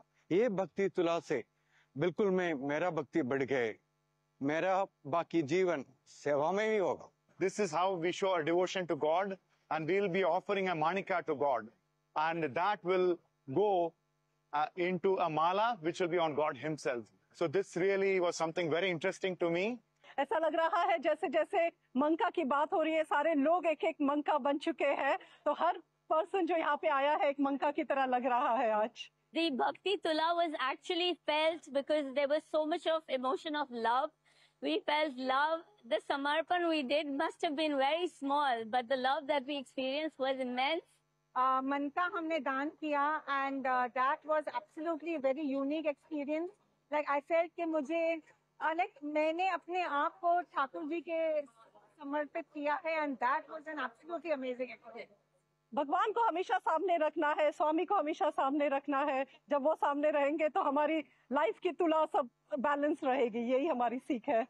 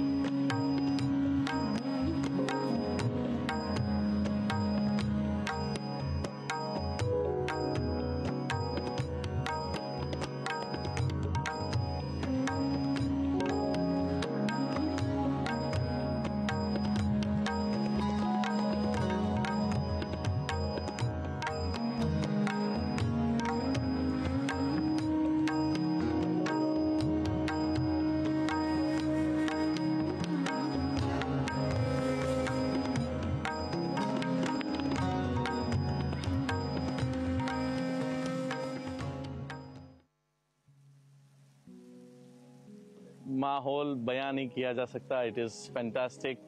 It is awesome. Today, Rain God is also there with us. He is also giving blessings to everyone here. And it's an absolute privilege and an honor to be part of such a historic moment. And the Yagna was such a special moment, especially for me. And being in UAE, being associated with the Middle East, living here for 10 years, experiencing something like this, I think was just truly overwhelming and incredible experience. This place is so full of energy. Honored to be in such a lovely weather, actually. When it's raining in UAE, it feels, I have no words to say. It's such a great atmosphere.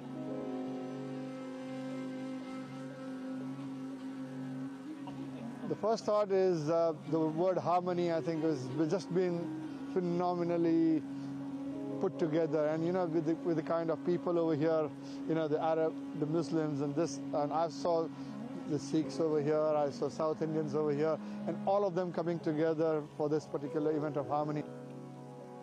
It is said whenever God sits, the rain God always comes to welcome them. So today we had that feeling that God has really sat here in the mandir.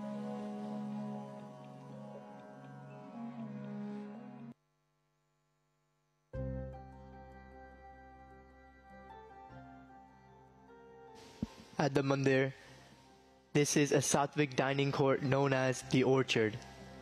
This is a dining court that not only nourishes people, but it preserves the environment. Here, every single chair, table, and bench has been recycled from the wooden crates that has brought the mandir stones to the UAE.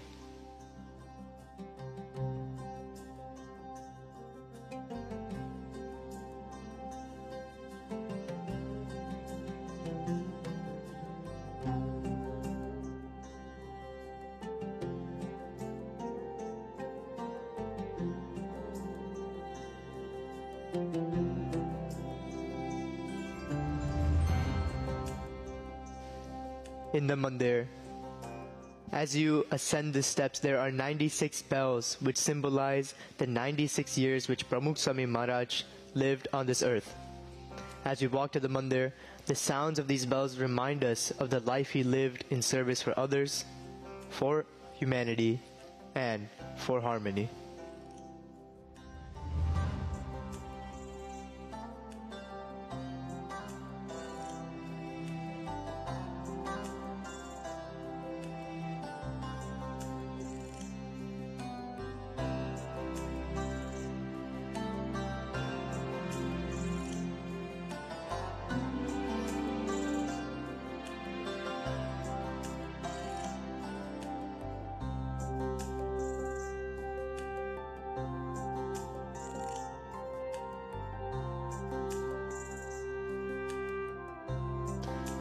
In this mandir, there are 3 rivers brought from the 3 most holiest rivers of India, Ganga, Yamuna, and Saraswati. These rivers embrace the mandir, and out of that nexus of energy, this mandir rises to be the spiritual oasis for global harmony.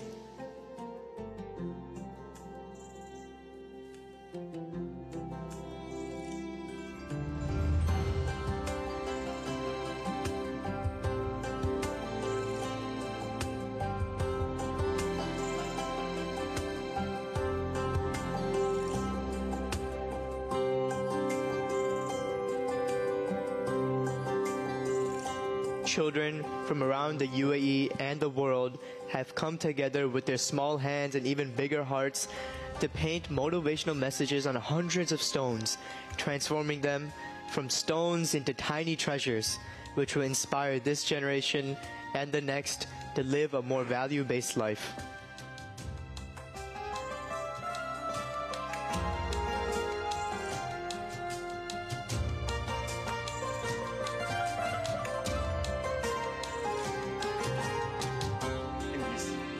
Used heat resistance nano tiles and heavy glass panels, merging both with the traditional aesthetic stone structure with the modern day functionality. Every steps from advanced material to overcoming timeline exemplifies team dedication. 3 kilometers of water features carrying 130,000 gallons of water enter the complex from the eastern boundary and flows all the way to the western boundary. The installation of MEP and ELV systems is completed. Presently, we are in the state of testing and commissioning of the equipment and obtaining the authority approvals. We have already installed around 1,500 kilometers of cables and wires, 20,000 square meters of... This is thousands of years of culture and human creativity and human wisdom and human faith, which is encapsulated in the expression of a temple. The real change is when different cultures deal with each other more respectfully, more equally, more fairly. And for me, that is an important expression of that, what we call rebalancing. I would take an enormous amount of, for me, a personal fulfillment at seeing this. It's really piece of art.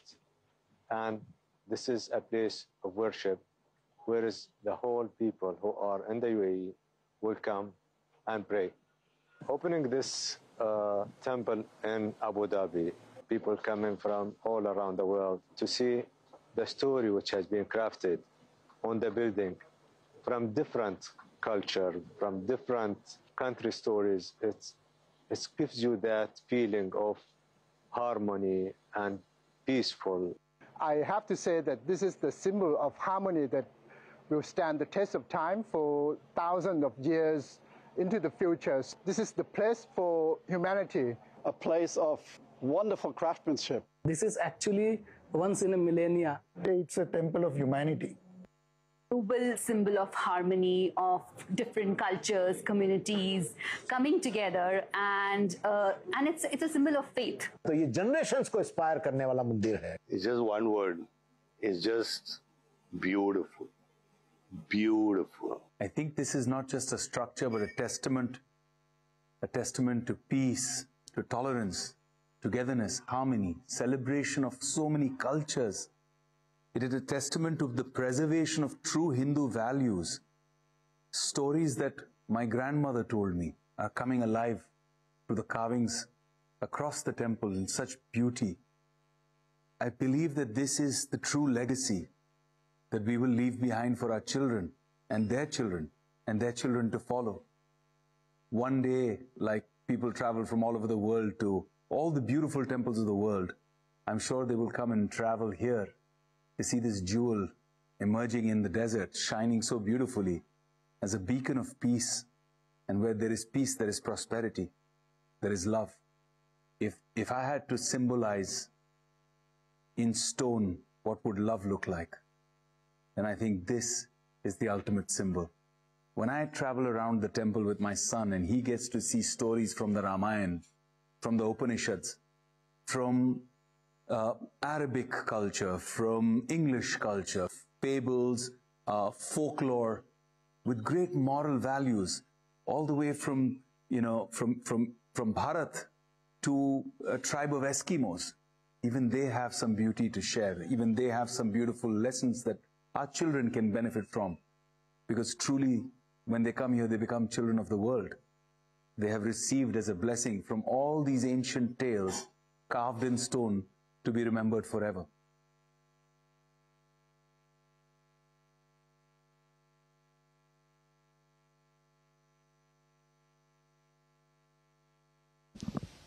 This temple features 8 murtis that are 8 feet long, representing 8 values that this mandir is founded upon: purity, charity, peace, knowledge, faith, compassion, truth, and unity.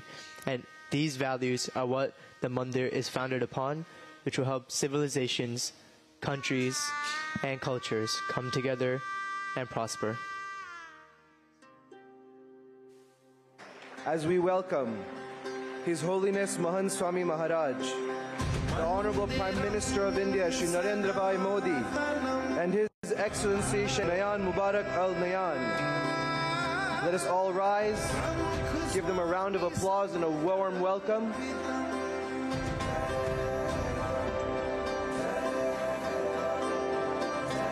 And let us all remain standing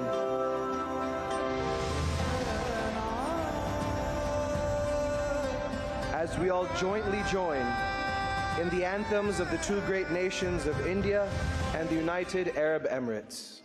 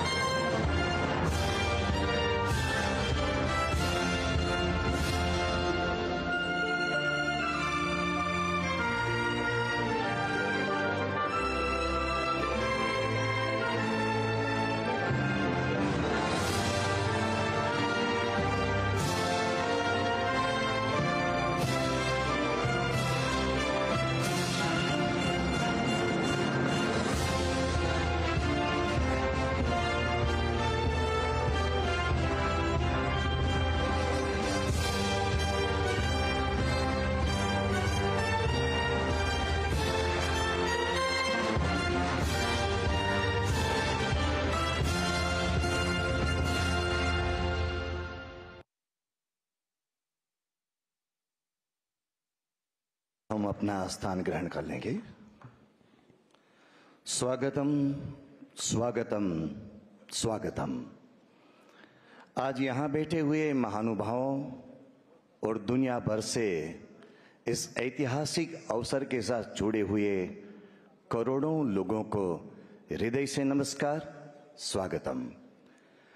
Abu Dhabi में अरब देशों के इस सर्वप्रथम traditional Hindu मंदिर BAPS Hindu मंदिर के ऐतिहासिक लोकार्पण समारोह के अवसर पर आप सभी का हार्दिक स्वागत है, स्वागतम। आज विक्रम संवत 2080 माघ शुक्ल पंचमी वसंत पंचमी का मांगलिक दिन है। उसी तरह अरेबिक कैलेंडर के अनुसार पवित्र रमजान से ठीक पहले महीने की शाबान की तीसरी तिथि है। आज की इस पवित्र युति के अवसर पर, इस पवित्र भूमि पर जहां भागीरथी गंगा मैया बहती है, यमुना और सरस्वती बहती हैं और एक प्रयाग तीर्थ खड़ा हुआ है, वहां हम एक मिलेनियल मोमेंट के साक्षी बन रहे हैं। हमारे लिए ये बड़े गौरव और सम्मान और आनंद का विषय है कि भारत के यशस्वी प्रधानमंत्री आदरणीय श्री नरेंद्र भाई मोदी जी और यूनाइटेड अरब एमिरेट्स के प्रेसिडेंट माननीय शेख मोहम्मद बिन जायद अल नहयान की ओर से पधारे हुए सम्मानीय टॉलरेंस मिनिस्टर आदरणीय शेख नहयान बिन मुबारक अल नहयान, परम पूज्य महान संत विभूति BAPS संस्था के गुरुहरि परम पूज्य महंत स्वामी महाराज की पावन उपस्थिति में इस अवसर को अलंकृत कर रहे हैं, स्वागतम। माननीय प्रधानमंत्री जी इस अवसर पर एक सम्माननीय मुख्य अतिथि के रूप में ही यहाँ उपस्थित नहीं है, बल्कि एक ऐसे व्यक्ति के रूप में यहाँ पधारे हुए हैं जिन्होंने स्वयं इस मंदिर के निर्माण में अपनी महत्वपूर्ण भूमिका निभाई है। इसलिए जिन्होंने इस मंदिर का संकल्प बीज बोया था, ऐसे संत विभूति परम पूज्य ब्रह्मस्वरूप प्रमुख स्वामी महाराज के पवित्र स्मरण के साथ उनके अनुगामी एवं इस मंदिर के प्रेरणा मूर्ति परम पूज्य महंत स्वामी जी महाराज के चरणों में वंदना के साथ मैं पूज्य ब्रह्म विहारी स्वामी जी से निवेदित करता हूं कि वे माननीय प्रधानमंत्री जी एवं माननीय शेख नहयान बिन मुबारक अल नहयान का हार्दिक स्वागत करें और इस स्वप्न को साकार करने में अग्रिम भूमिका निभाने वाले आदरणीय प्रधानमंत्री जी और अबू धाबी के राजतंत्र के प्रति अपनी कृतज्ञता प्रकट करें। जोरदार तालियों से हम स्वागत करें।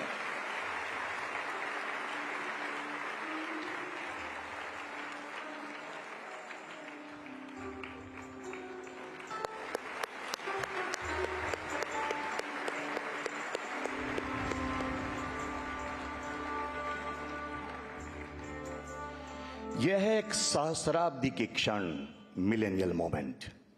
आज के इस अवसर पर BAPS स्वामी नारायण संस्था के अंतर्राष्ट्रीय संयोजक परम पूज्य ईश्वरचरण स्वामी जी से विनम्र निवेदन कि वे इस समारोह में अपने संबोधन का लाभ दें, जिनके अथक प्रयासों एवं मार्गदर्शन ने इस मरुभूमि में कमल के फूल तुल्य इस मनोरम्य मंदिर को खिलाने में अहम भूमिका निभाई है।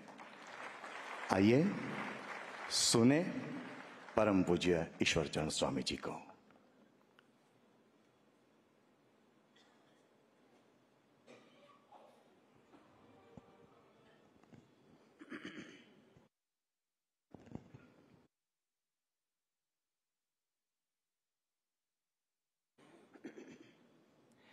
गुरु हरि पूज्य महंत स्वामी महाराज, परम आदरणीय भारत के वड़ा प्रधान श्री नरेंद्र भाई, परम आदरणीय शेख नहयान साहब और यहाँ उपस्थित सब श्रेष्ठियों, आज का दिन बहुत पवित्र है क्योंकि वसंत पंचमी का शुभ दिन है।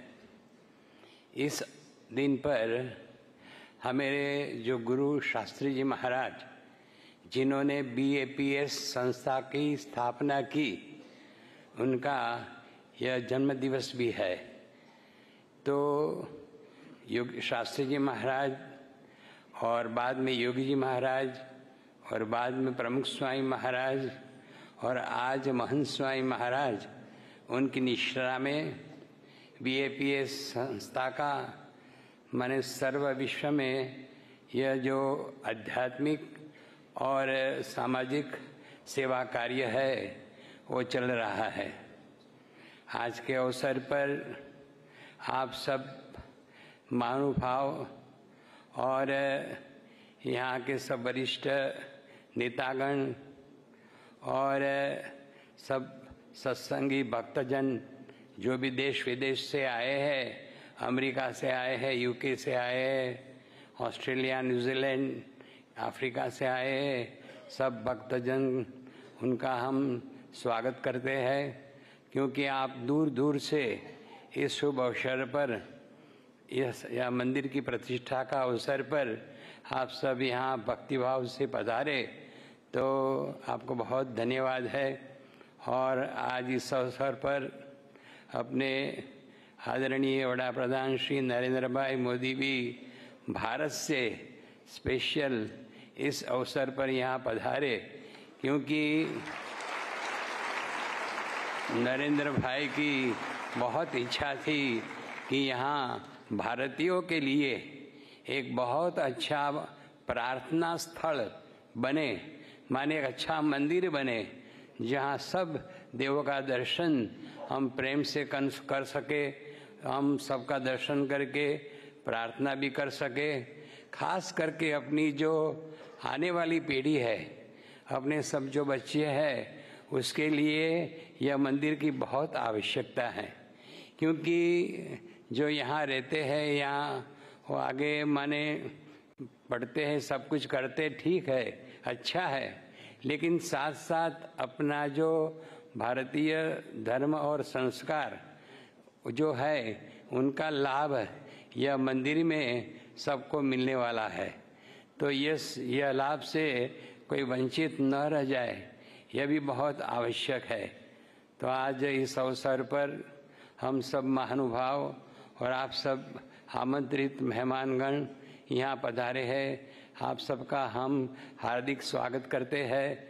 और भगवान स्वामीनारायण और हमारे गुरु शास्त्री जी महाराज, प्रमुख स्वामी महाराज, महंत स्वामी महाराज से प्रार्थना करते हैं कि आप सबको बहुत आशीर्वाद दे, क्योंकि आप सबका भी माने जीवन में यह सब जो सुख है, शांति है, आनंद है, अच्छी तरह से हम प्राप्त कर सके।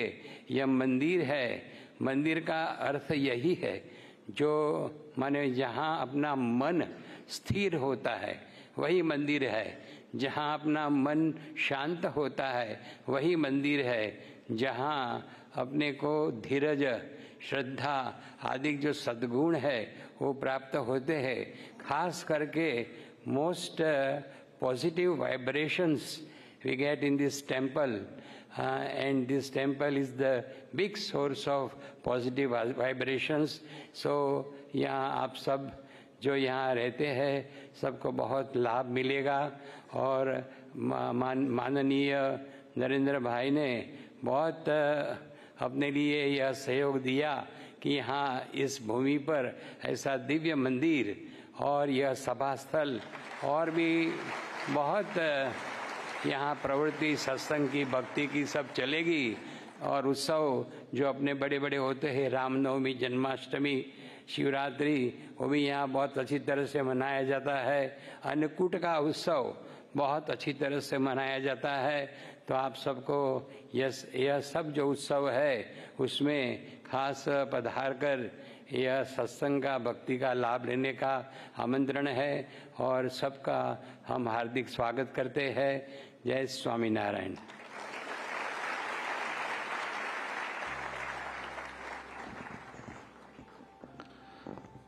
बहुत बहुत धन्यवाद परम पूज्य ईश्वरचरण स्वामी जी का, जिन्होंने प्रेरक संबोधन किया। सन 1997 में परम पूज्य प्रमुख स्वामी जी महाराज ने जब इस मंदिर का संकल्प बीज बोया था, उस ऐतिहासिक क्षण से लेकर आज तक इस मंदिर की यात्रा के जो सहभागी रहे हैं और परम पूज्य प्रमुख स्वामी जी महाराज और परम पूज्य महंत स्वामी जी महाराज की आज्ञा से पिछले कई वर्षों से जो गल्फ कंट्रीज में BAPS स्वामीनारायण संस्था की गतिविधियों का संवहन कर रहे हैं, ऐसे पूज्य ब्रह्म विहारी स्वामी जी से निवेदन कि वे अपने संबोधन का लाभ दें। पूज्य ब्रह्म विहारी स्वामी जी ने इस मंदिर के निर्माण में अहम भूमिका निभाई है। वह इस चमत्कारी कहानी के हर पड़ाव के न केवल साक्षी रहे हैं, बल्कि उसके साझेदार भागीदार रहे हैं। उनसे अनुरोध वे अपने संबोधन का लाभ दें, जिनका विषय है अ मिलेनियल मोमेंट। पूज्य ब्रह्म Vihari Swami ji.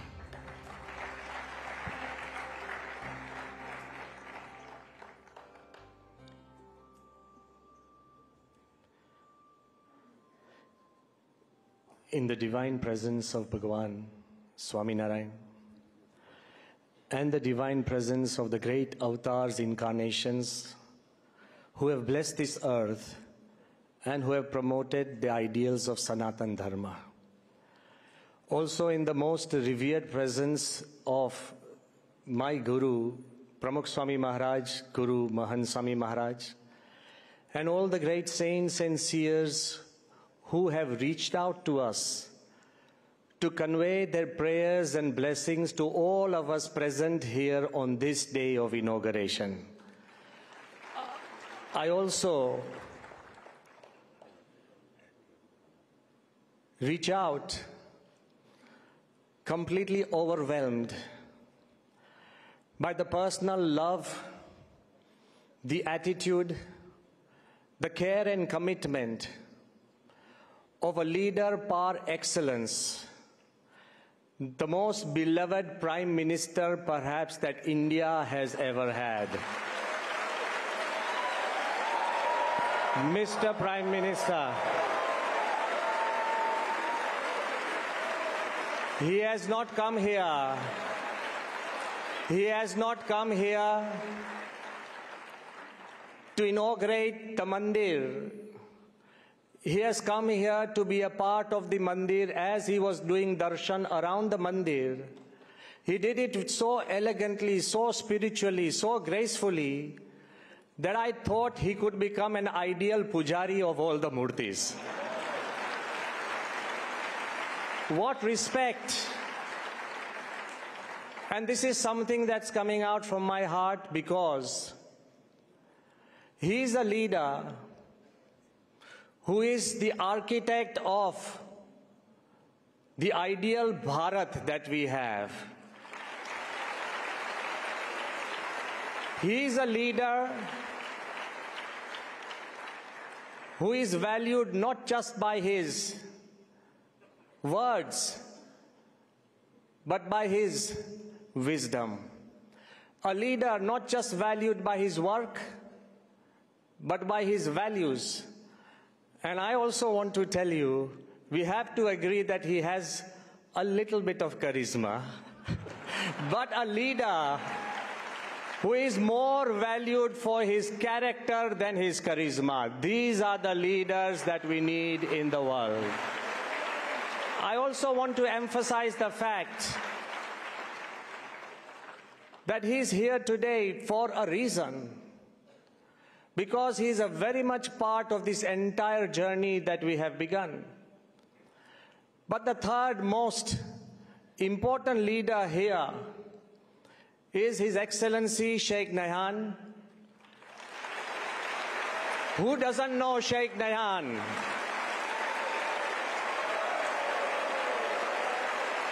And I want to tell Mr. Prime Minister Narendra Bhai that if anybody is trying to understand the meaning of harmony and tolerance, just look into the heart of His Excellency Sheikh Nahyan. Today, as I stand before you, it is all like a dream. And I'm being very honest, and I confess to you that more than 1,000 people told me that, Swami, building a mandir in Abu Dhabi is a dream. Well, what's wrong in dreaming the dream? We have achieved it today. So was landing on the moon just once a dream. And so is sending Mangalyaan to Mars just a dream. But if you dream, one day you will. But if you stop dreaming, you stop living. And if there is a place on this earth, where all the dreams of man and humankind have found a home, I think Abu Dhabi is the epicenter of harmony. As we celebrate the inauguration and dedication of the mandir, I think it's more than just a day of inauguration and dedication. It's a day of expressing our gratitude. Gratitude for the generosity of the rulers of this land. First, they gifted 2.5 acres, then 5 acres, then 13.5 acres, and now, because of the intervention and friendship of our Prime Minister, 27 acres of land has been gifted. When they wanted to give the license to all the religious places of Abu Dhabi, His Excellency Dr. Mukhya is present. When they wanted to give a license, they particularly chose 001 for this temple because it is going to be a seed crystal. I also feel that the generosity of the rulers is such that it did not just end with gifting a land. Anybody can give a gift. But they created an environment, such an environment that we found comfort.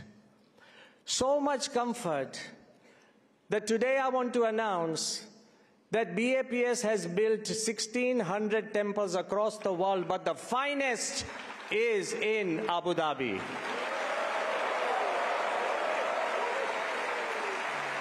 And also, the generosity knew no end. I remember the day that our beloved Prime Minister, it is in 2018 and 10th February, when we were in the Presidential Palace, and the Presidential Palace of Abu Dhabi was opened first time to the visitors to welcome our Prime Minister by His Highness. And when two sadhus were there, we felt a little uncomfortable. But Modi Sahib, when we came close to you, તમારી નજીક અમે જ્યારે આવ્યા ને ત્યારે અમે મૂંઝાતા હતા કે બે સંતો શું કરશું. આપે મોટેથી કીધું જય Swaminarayan. If there is a person who can reflect our culture in the true sense, it's our Prime Minister who is taking it across the world. It made us so comfortable, and when we showed the ruler two temples, one a conventional building, we can do prayers, we can pray to God anywhere. It was a conventional building that we had shown, and the other was a traditional building that would take years to make of stone and figures and figurines. Look at the generosity of the heart of the ruler. He chose the traditional temple and said, if it's a temple, it should look like a temple. That's when I would like to now thank the sincerity and clarity of Modi Sahib. And he told us that when you make a temple, make sure it's founded on Vasudhaiva Kutumbakam. His heart not only dreams about India, but it dreams about one world, one future, and one family. And more than that, there has been at times at 12 o'clock at night, that tells you our Prime Minister works till 12 and beyond. 12 o'clock at night, he has phoned me and asked me, how is the Abu Dhabi temple going? He has called us enough times Don't be fooled. He's not just the leader of the macro world, he's also the leader of the micro world. That is why our nation is doing good. To that extent, I would also say it's the generosity of the rulers, the sincerity of our Prime Minister, and more importantly, it is the spirituality of His Holiness Mahant Swami Maharaj. Pramukh Swami Maharaj had said a prayer in 1997 on 5th April that may there be a temple in Abu Dhabi, and may that temple bring countries, cultures, religions, communities closer together. And today, under the leadership of His Holiness Mahant Swami Maharaj and the complete helm of our Prime Minister and His Excellency Sheikh Nayan, all of them together have led this temple to fruition. People will tell you it's breathtaking. When Akshay Kumar ji had come, and I told him that there are places that give you breath, but there are places that take your breath away, he told me, Swami, I have just caught asthma. This is how beautiful the temple is. I would like to remind the words of His Excellency Dr. S. Jaishankar. He had told me that, Swamiji, this mandir is like a Cinderella story. It is a fairy tale that is more real than real. A time will come where there will be legends about the creators. Remember, you may think this is happening in UAE, but the whole world is watching. One man came and told me that these are as important as the pyramids. But somebody told me that, Swamiji, you must have angels around you, otherwise such a temple cannot be done. Well, I want to tell him today that all of you are my angels. Some are donors, some are volunteers, some are well-wishers, some have guided me, some have taken me on their shoulders, and this is how the mandir has been made of 7 spires to represent the unity of the 7 Emirates. Those 7 spires have all the Hindu deities to represent the harmony of Hinduism. It has the entire Ramayana, the Shiva Puran, the Kathas of Bhagavan Swaminarayan, Ayyappa ji, Jagannath ji, and also the Kathas of Tirupati Balaji. All the Kathas have been carved, but more importantly, it is a sustainable temple. Why? Minimum carbon footprint. All the wood that carried the stones has been repurposed and reused to create the food court. Not a single piece of wood has been wasted. Religion has to go forward towards sustainability. And lastly, I would want to say that Mahant Swami in his heart has very often told me that our large-heartedness is the only way forward. Built on Vasudhaiva Kutumbakam, the whole world is one family. Yatra Vishwam Bhavati Ekanidam, the whole world is one nest. Ano Bhadraha Kratavo Yantu Vishwataha. Let noble thoughts come to us from every side.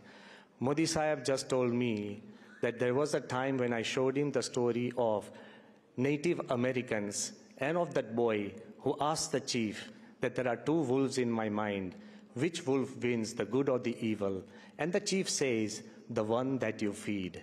Modi Sahib told me that before he entered chief ministership, he has spent some time with the Native Americans, having experience of every culture, which makes him natural. And lastly, in conclusion, I would want to say that this temple is built by people open to all. Pramukh Swami and Mahant Swami always ask one question: what nationality is the sun? Is it American, British, Indian, Arab? The sun is there for those who want sunlight. It is beyond nationality. What religion is water? Is it Hindu, Muslim, Jewish, Christian? Water is there for those who are thirsty. What color is air? Black, brown, yellow? Air is colorless, universal. What class does earth belong to? Higher, lower, middle? Earth is there for those who want to stand tall and erect and walk. It's universal. And what race does space belong to? The human race? Space is there for those who are curious and want to explore. If all 5 elements of the world are universal, owned by nobody, enjoyed by everybody, then this temple is the creation of God, owned by nobody, and welcoming and enjoyed by everybody. Thank you, Mr. Prime Minister, for being with us. Thank you, Your Excellency Sheikh Nahyan, for being with us. Our love and our friendship and our feelings will never be enough to thank you. Thank you again.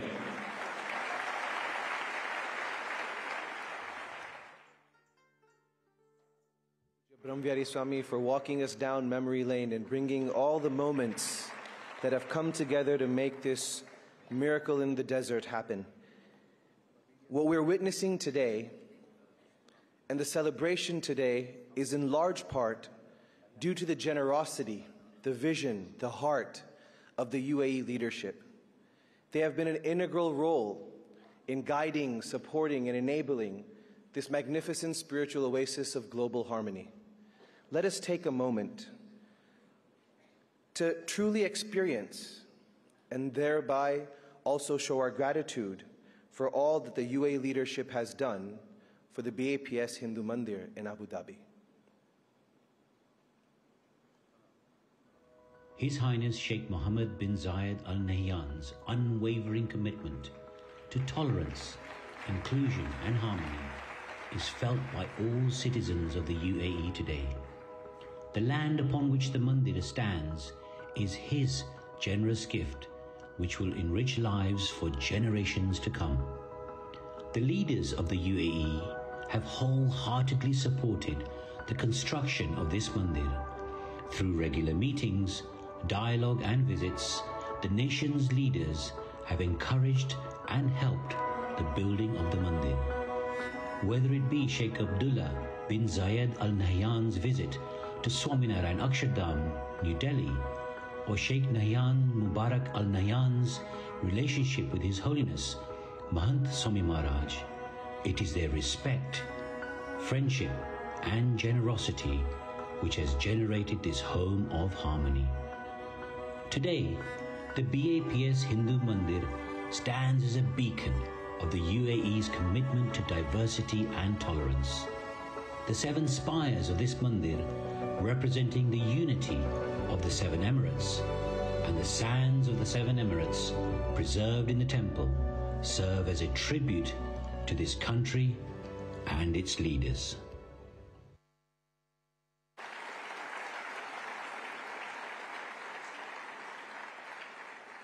To represent those great leaders, we have amongst us a great man who is a friend to many of us here in the audience. He is, of course, known by his title of being the Minister of Tolerance, but truly his greatest introduction is that he is the friend of all people, the friend of all cultures, a person who opens his heart to all the nationalities that make their home here in the UAE. And therefore, it is my great honor to request His Excellency Sheikh Nahyan Mubarak Al Nahyan, the Minister of Tolerance, to please address this August Assembly, and for all of us to thank him and the leadership of the UAE for the beautiful nation preserving tolerance that the leadership has created. Your Excellency, the floor is yours.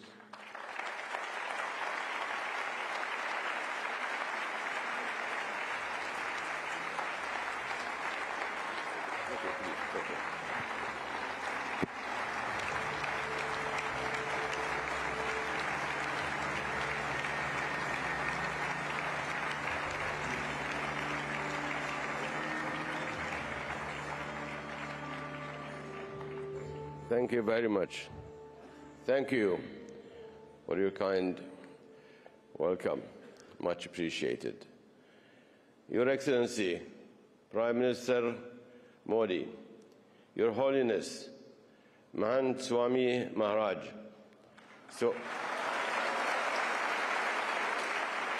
Swami Eshwar Sharan, Swami Barham Vihari, Your Excellencies, ladies and gentlemen, the Indian community in the United Arab Emirates.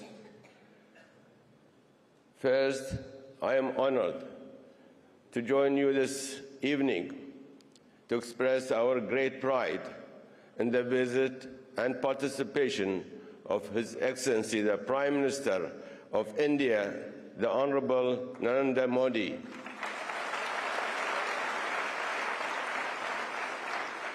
Honorable Prime Minister, welcome to the United Arab Emirates. It is indeed an honor to have you visit our country and to work together to enhance and strengthen our great relations. We are proud to welcome you as a great friend, as a representative of a great and friendly country, India.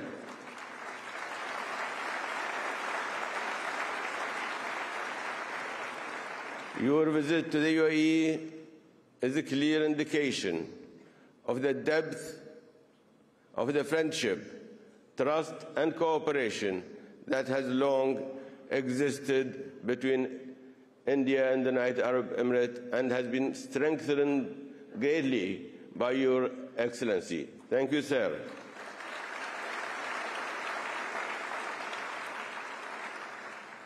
On this blessed occasion of inaugurating this impressive temple, we recall your stirring words when you describe the philosophy of your government, together with all, progress for all.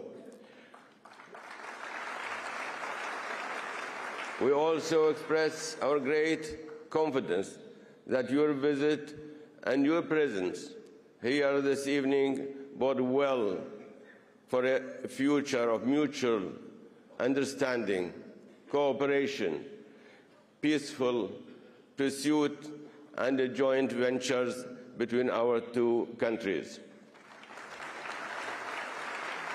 I'm also delighted to have the honor of joining everyone this evening in welcoming His Holiness Mahant Swami Maharaj to Abu Dhabi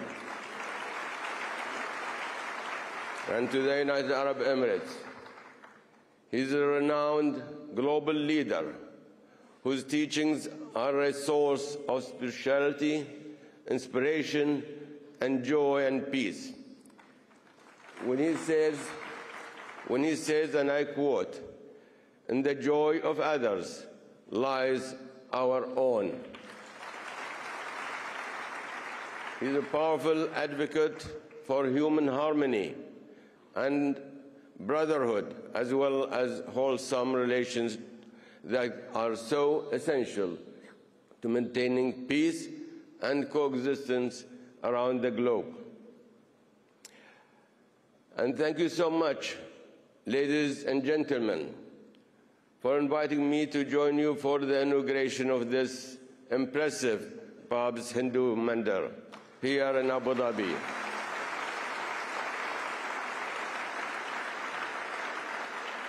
I congratulate all of you on your success in completing this inspiring place of worship.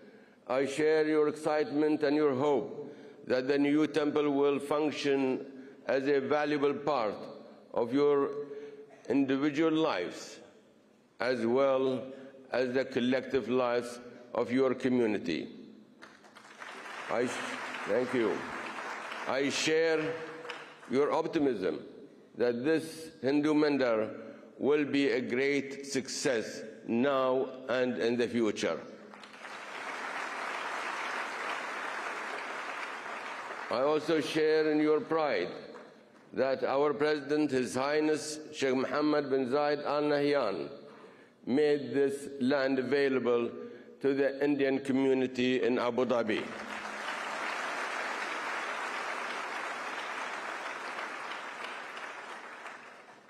One has only to step outside this venue to see further evidence of Sheikh Mohammed's respect and regard for all religious communities in our country.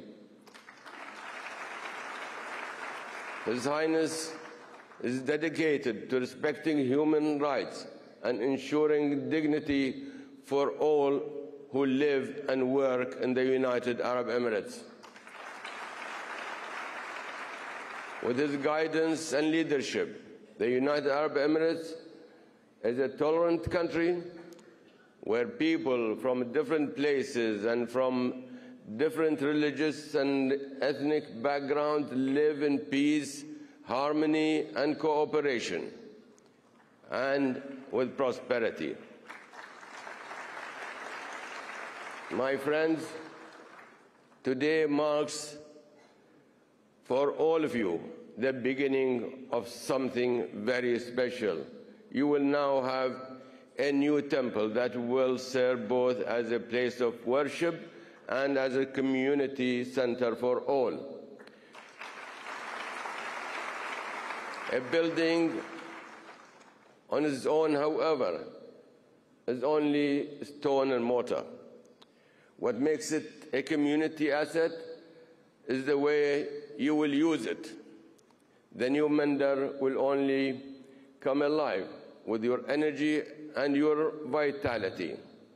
I have no doubt that you will fulfill all of your ambitious plans and that the new temple will further strengthen the bonds within your entire community.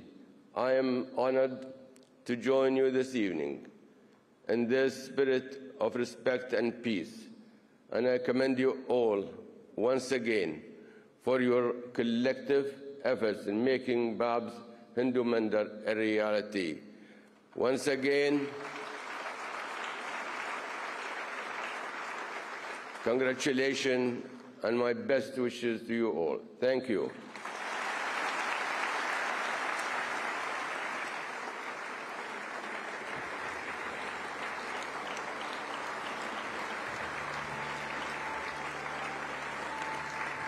Thank you very much, Your Excellency, for your words of wisdom. Bharat के यशस्वी प्रधानमंत्री श्री नरेंद्र भाई मोदी जी ने सन 2015 में जब इस इतिहास का प्रथम स्वर्णिम पृष्ठ खोला था, तब से लेकर आज तक वे इस मंदिर की सर्जन यात्रा के लगातार भागीदार रहे हैं। हम प्रधानमंत्री श्री नरेंद्र भाई मोदी जी के प्रति अपनी हृदय की गहराइयों से कृतज्ञता प्रकट करते हैं, जिनका इस परियोजना की शुरुआत से आज तक अटूट और अनमोल समर्थन रहा है। उनकी दूरंदेशिता और समर्पण ने इस मंदिर की सृजन यात्रा को समृद्ध, सुदृढ़ और सफल बनाया है। आइए इसकी एक झांकी करें एक स्मृति वीडियो के माध्यम से।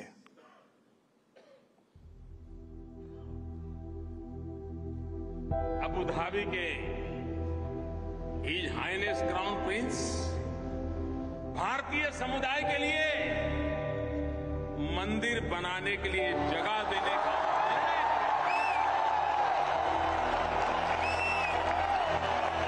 ये 125 करोड़ देशवासियों का सम्मान है।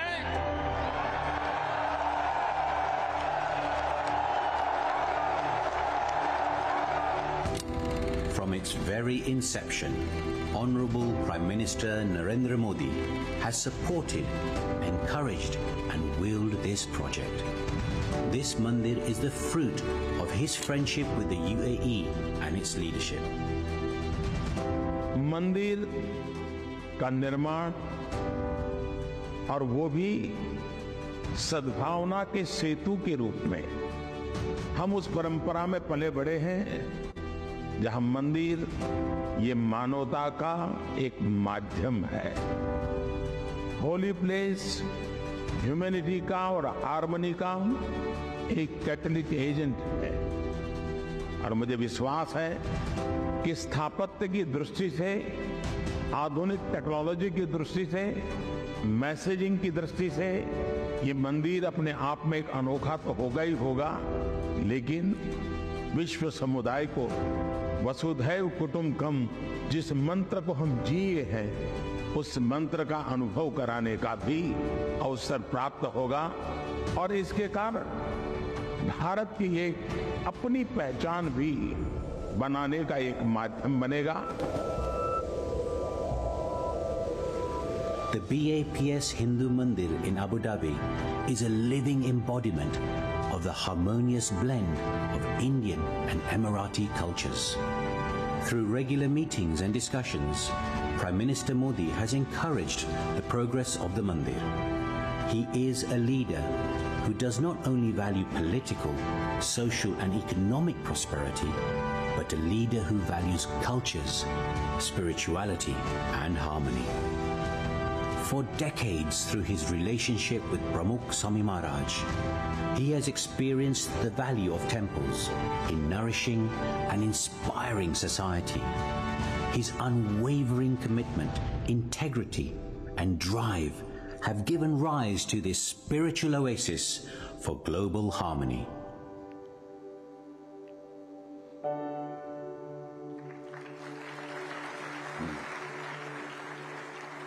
और अब अवसर है हमारे लोक लाडले यशस्वी सम्मानीय प्रधानमंत्री श्री नरेंद्र भाई मोदी जी के प्रेरक संबोधन का, जिन्होंने भगवान श्री राम लला से लेकर भगवान श्री रामेश्वर तक, भगवान श्री काशी विश्वेश्वर से लेकर भगवान श्री महाकालेश्वर तक सनातन संस्कृति के इतिहास का एक सुवर्ण पृष्ठ संजोया है।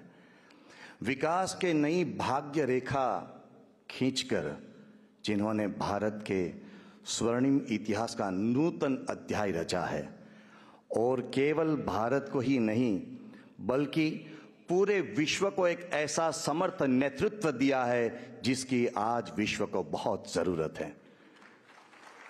और यहाँ उन्होंने न केवल दो देशों के बीच बल्कि दो संस्कृतियों के बीच एक सुदृढ़ सेतु की भूमिका निभाई है। माननीय प्रधानमंत्री जी, आपसे नम्र अनुरोध कि आप अपने प्रेरक संबोधन से इस ऐतिहासिक अवसर को अलंकृत करें। माननीय सम्माननीय प्रधानमंत्री श्री नरेंद्र भाई Modi ji.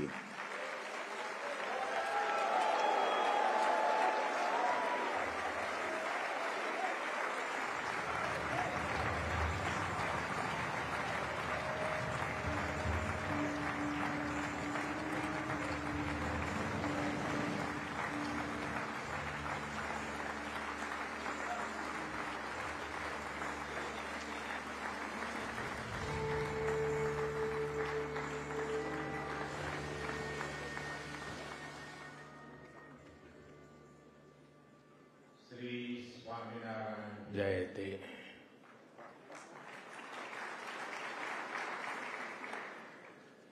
His Excellency Sheikh Nayan Al Mubarak,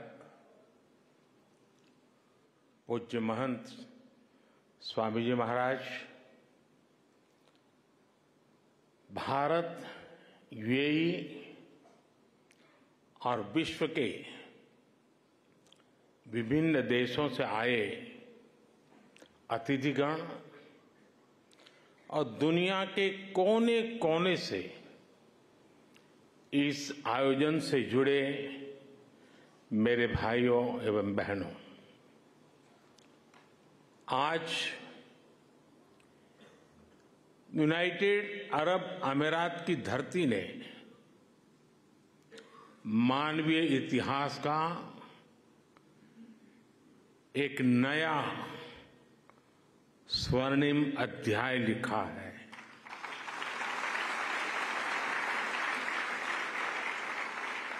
आज अबू धाबी में भव्य और दिव्य मंदिर का लोकार्पण हो रहा है। इस पल के पीछे वर्षों की मेहनत लगी है।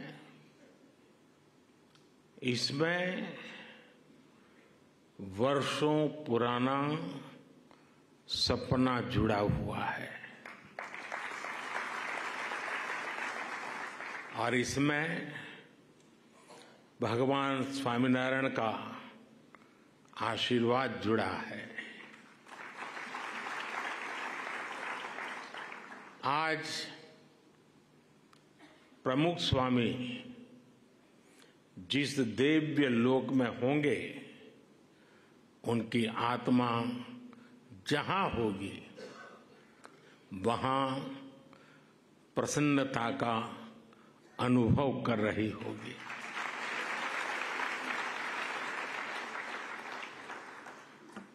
पूज्य प्रमुख स्वामी के साथ मेरा नाता एक प्रकार से पिता पुत्र का नाता रहा।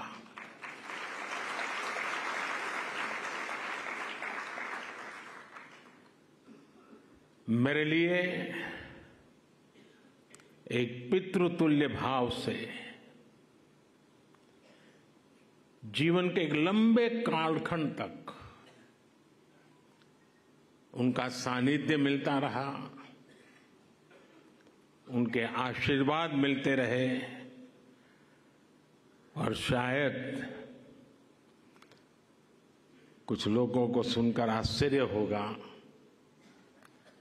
कि मैं सीएम था तब भी, पीएम था तब भी, अगर कोई चीज उनको पसंद नहीं आती थी तो मुझे स्पष्ट शब्दों में मार्गदर्शन करते थे।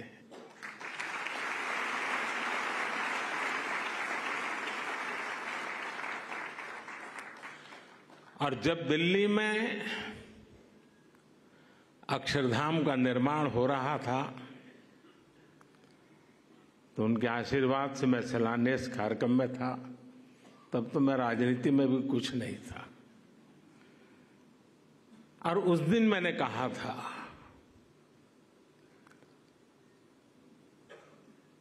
कि गुरु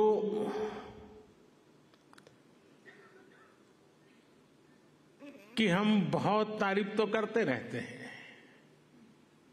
लेकिन कभी सोचा है कि किसी गुरु ने कहा कि यमुना के तट पर अपना भी कोई स्थान हो और शिष्य रूपी प्रमुख स्वामी महाराज ने अपने गुरु की उस इच्छा को परिपूर्ण कर दिया था।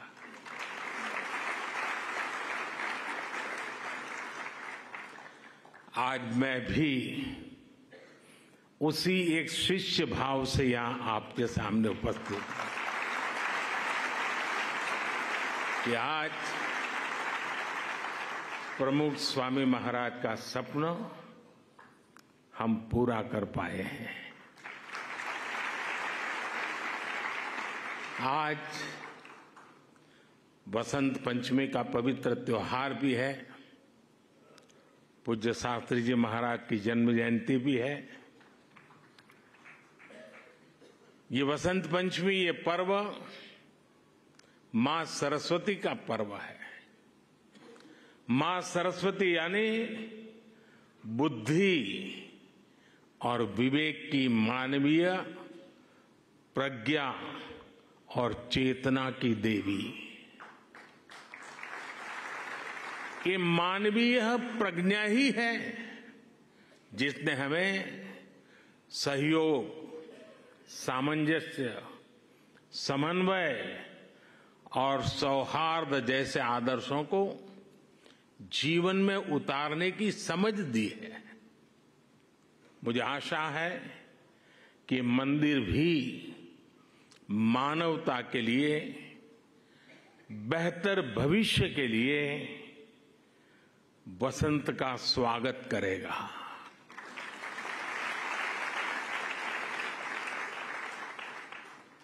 ये मंदिर पूरी दुनिया के लिए सांप्रदायिक सौहार्द और वैश्विक एकता का प्रतीक बनेगा। भाइयों और बहनों, यूएई के minister of tolerance his excellency Sheikh नायान अल मुबारक यहां विशेष तौर पर उपस्थित है और उन्होंने भाव भी जो व्यक्त किए, जो बातें हमारे सामने रखी, वो हमारे उन सपनों को मजबूत करने का उनके शब्दों में उन्होंने वर्णन किया है। मैं उनका आभारी हूं।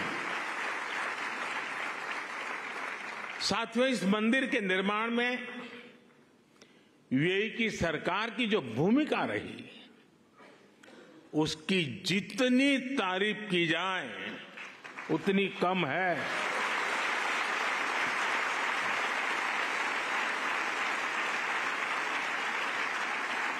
लेकिन इस भव्य मंदिर का स्वप्न साकार करने में अगर सबसे बड़ा सहयोग किसी का है तो मेरे brother his highness Sheikh Mohammad बिन जायद का है।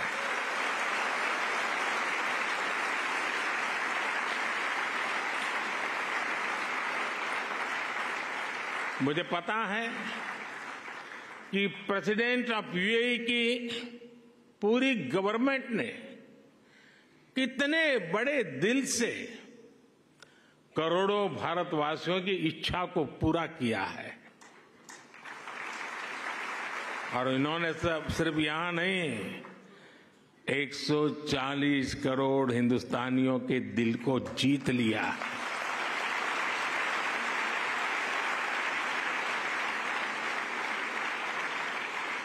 मैं इस मंदिर के विचार से लेकर एक प्रकार से प्रमुख स्वामी जी के स्वप्न से लेकर के, स्वप्न बाद में विचार में परिवर्तित हुआ,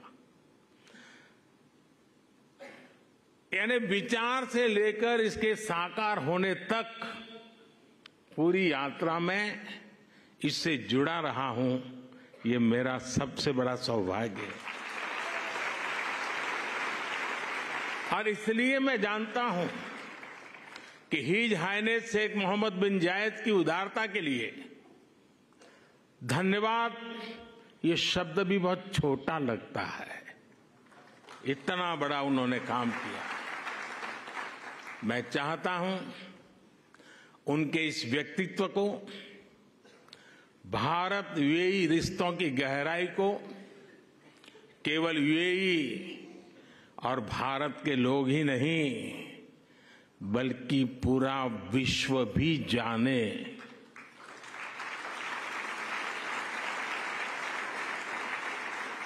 मुझे याद है जब मैं 2015 में यूएई में यहां आया था और तब मैंने हिज हाइनेस शेख मोहम्मद से इस मंदिर के विचार पर चर्चा की थी।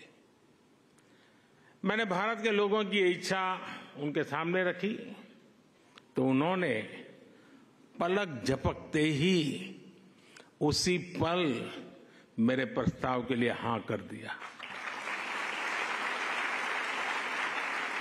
उन्होंने मंदिर के लिए बहुत कम समय में ही इतनी बड़ी जमीन भी उपलब्ध करवाई। यही नहीं, मंदिर से जुड़े एक और विषय का समाधान किया। मैं साल 2018 में जब दोबारा यूएई आया था, या संतों ने मुझे जिसका ब्रह्मविहारी स्वामी जी ने अभी वर्णन किया, मंदिर के 2 मॉडल दिखाए। एक मॉडल भारत की प्राचीन वैदिक शैली पर आधारित भव्य मंदिर का था जो हम देख रहे हैं। दूसरा एक सामान्य सा मॉडल था जिसमें बाहर से कोई हिंदू धार्मिक चिन्ह नहीं थे। संतों ने मुझे कहा कि यूएई की सरकार जिस मॉडल को स्वीकार करेगी उसी पर आगे काम होगा। जब यह सवाल हिज हाइनेस शेख मोहम्मद के पास गया तो उनकी सोच साफ, एकदम साफ थी। उनका कहना था कि अबू धाबी में जो मंदिर बने वो अपने पूरे वैभव और गौरव के साथ बने। वे चाहते थे कि यहां सिर्फ मंदिर बने ही नहीं बल्कि वो मंदिर जैसा दिखे भी। साथियों, ये छोटी बात नहीं है, बहुत बड़ी बात है। यहां सिर्फ मंदिर बने ही नहीं लेकिन वो मंदिर जैसा दिखे भी। भारत से बंधुत्व की ये भावना वाकई हमारी बहुत बड़ी पूंजी है। हम इस मंदिर के में जो भव्यता दिख रही है उसमें हिज हाइनेस शेख मोहम्मद की विशाल सोच की भी झलक है।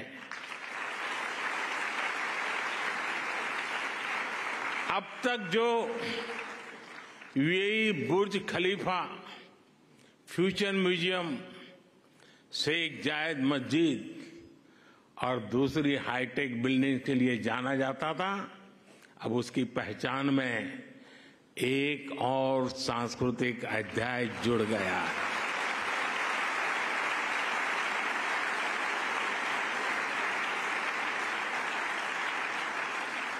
मुझे विश्वास है कि आने वाले समय में यहां बड़ी संख्या में श्रद्धालु आएंगे। इससे यूएई आने वाले लोगों की संख्या भी बढ़ेगी और पीपल टू पीपल कनेक्ट भी बढ़ेगा। मैं पूरे भारत और विश्व भर में रहने वाले करोड़ों भारतवासियों की ओर से president his highness Sheikh Mohammad को और यूएई सरकार को बहुत बहुत धन्यवाद देता हूं।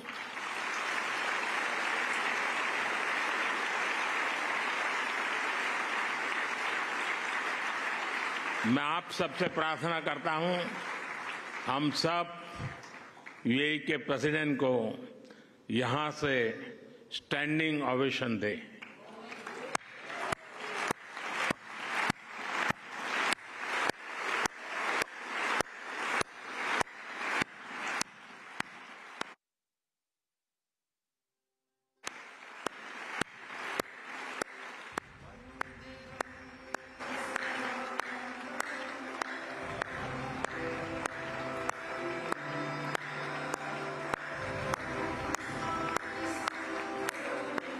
बहुत बहुत धन्यवाद।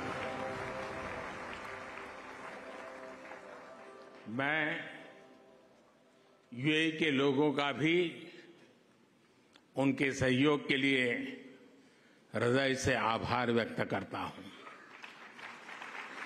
साथियों,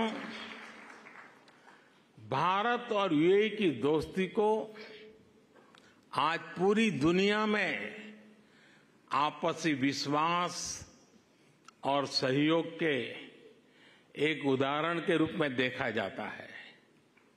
खासकर बीते वर्षों में हमारे संबंधों ने एक नई ऊंचाई हासिल की है, लेकिन भारत अपने इन रिश्तों को केवल वर्तमान संदर्भ में ही नहीं देखता। हमारे लिए इन रिश्तों की जड़ें हजारों साल पुरानी है। अरब जगत सैकड़ों वर्ष पहले भारत और यूरोप के बीच व्यापार में एक ब्रिज की भूमिका निभाता था। मैं जिस गुजरात से आता हूं, वहां के व्यापारियों के लिए, हमारे पूर्वजों के लिए तो अरब जगत व्यापारिक रिश्तों का प्रमुख केंद्र होता था।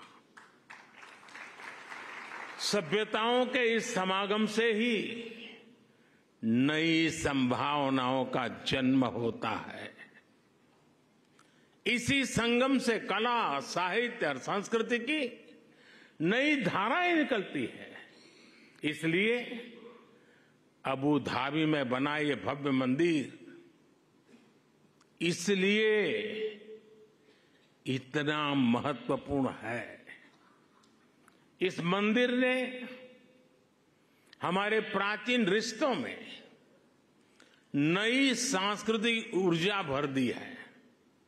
साथियों, अबू धाबी का ये विशाल मंदिर केवल एक उपासना स्थली नहीं है, ये मानवता की साझी विरासत का शेयर्ड हेरिटेज का प्रतीक है।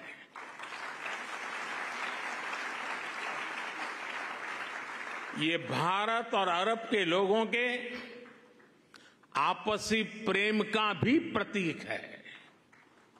इसमें भारत यूएई के रिश्तों का एक आध्यात्मिक प्रतिबिंब भी है। इस अद्भुत निर्माण के लिए मैं BAPS संस्था और उनके सदस्यों की सराहना करता हूं, हरिभक्तों की सराहना करता हूं। BAPS संस्था के लोगों द्वारा, हमारे पूज्य संतों के द्वारा पूरे विश्व में मंदिर बनाए गए हैं। इन मंदिरों में जितना ध्यान वैदिक बारीकियों का रखा जाता है, उतनी ही आधुनिकता भी उसमें झलकती है। कठोर प्राचीन नियमों का पालन करते हुए आप आधुनिक जगत से कैसे जुड़ सकते हैं, स्वामीनारायण संन्यास परंपरा इसका उदाहरण है।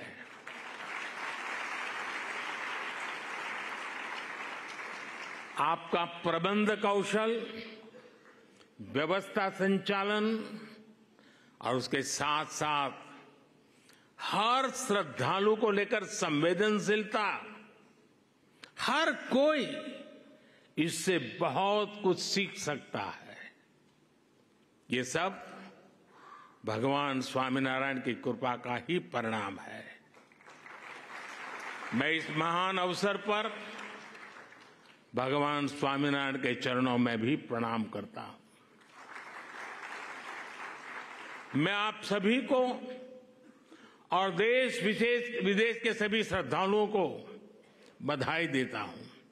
साथियों, ये समय भारत के अमृतकाल का समय है। ये हमारी आस्था और संस्कृति के लिए भी अमृतकाल का समय है। और अभी पिछले महीने ही अयोध्या में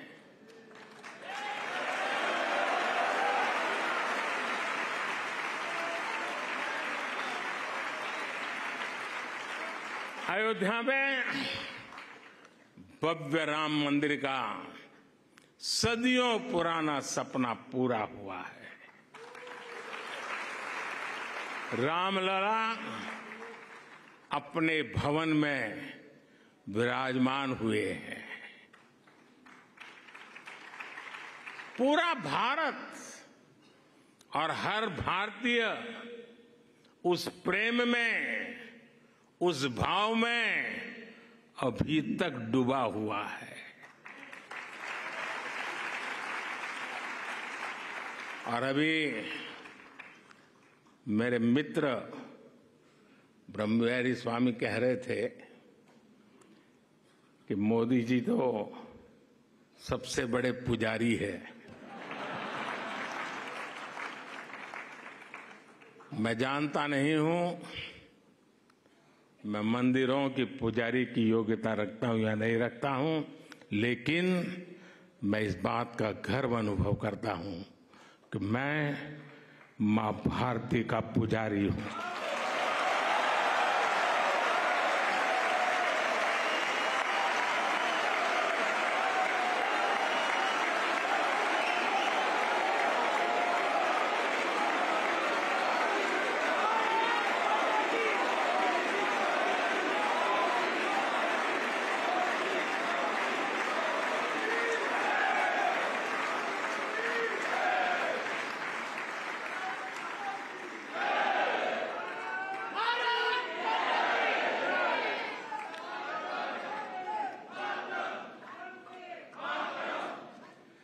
परमात्मा ने मुझे जितना समय दिया है,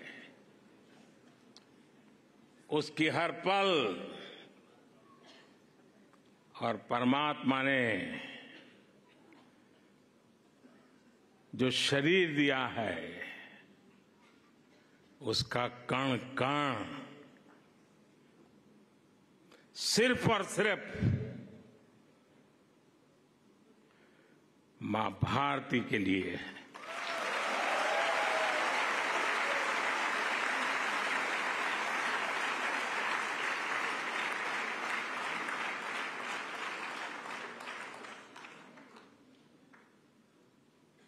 एक 140 करोड़ देशवासी मेरे आराध्य देव हैं।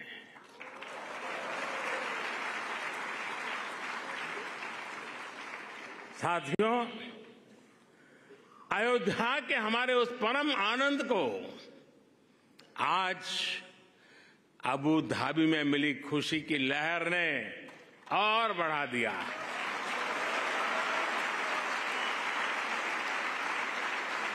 और मेरा सौभाग्य है ये कि मैं पहले अयोध्या में भव्य श्री राम मंदिर और फिर अब अबू धाबी में इस मंदिर का साक्षी बना है। साथियों, हमारे वेदों ने कहा है, एकम सत्य विप्रा बहुधा वदंती, एकम सत विप्रा बहुधा वदंती, अर्थात एक ही ईश्वर को, एक ही सत्य को विद्वान लोग अलग अलग तरह से बताते हैं। ये दर्शन भारत की मूल चेतना का हिस्सा है। इसलिए हम स्वभाव से ही न केवल सबको स्वीकार करते हैं, बल्कि सबका स्वागत भी करते हैं। हमें विविधता में बैर नहीं दिखता, हमें विविधता ही विशेषता लगती है। आज वैश्विक संघर्षों और चुनौतियों के सामने ये विचार हमें एक विश्वास देता है, मानवता में हमारे विश्वास को मजबूत करता है। इस मंदिर में आपको पग पग पर विविधता में विश्वास की ये झलक दिखेगी। मंदिर की दीवारों पर हिंदू धर्म के साथ साथ इजिप्ट की हायरोग्लिफ और बाइबल की, कुरान की कहानियां भी उकेरी गई है। मैं देख रहा था, मंदिर में प्रवेश करते ही वॉल ऑफ हार्मनी के दर्शन होते हैं। इसे हमारे बोहरा मुस्लिम समाज के भाइयों ने बनवाया है। इसके बाद इस बिल्डिंग का इंप्रेसिव 3D एक्सपीरियंस होता है। इसे पारसी समाज ने शुरू करवाया है। यहां लंगर की जिम्मेदारी के लिए हमारे सिख भाई बहन सामने आए हैं। मंदिर के निर्माण में हर धर्म संप्रदाय के लोगों ने काम किया है। मुझे ये भी बताया गया है कि मंदिर के 7 स्तंभ या मीनारे यूएई के 7 अमीरात के प्रतीक है। यही भारत के लोगों का स्वभाव भी है। हम जहां जाते हैं वहां की संस्कृति को, वहां के मूल्यों को सम्मान भी देते हैं और उन्हें आत्मसात भी करते हैं। और ये देखना कितना सुखद है कि सबके सम्मान का यही भाव हिज हाइनेस शेख मोहम्मद के जीवन में भी साफ दिखता है। मेरे ब्रदर, मेरे मित्र, शेख मोहम्मद बिन जायद का भी विजन है, वी आर ऑल ब्रदर्स। उन्होंने अबू धाबी में हाउस ऑफ अब्राहम फैमिली बनाया। इस एक कॉम्प्लेक्स में मस्जिद भी है, चर्च भी है और सिनगॉग भी है। और अब अबू धाबी में भगवान स्वामीनारायण का ये मंदिर विविधता में एकता के उस विचार को नया विस्तार दे रहा है। साथियों, आज इस भव्य और पवित्र जगह से मैं एक और खुशखबरी देना चाहता हूं। आज सुबह यूएई के उपराष्ट्रपति हिज हाइनेस शेख मोहम्मद बिन राशिद ने दुबई में भारतीय श्रमिकों के लिए एक अस्पताल बनाने के लिए जमीन देने की घोषणा की है।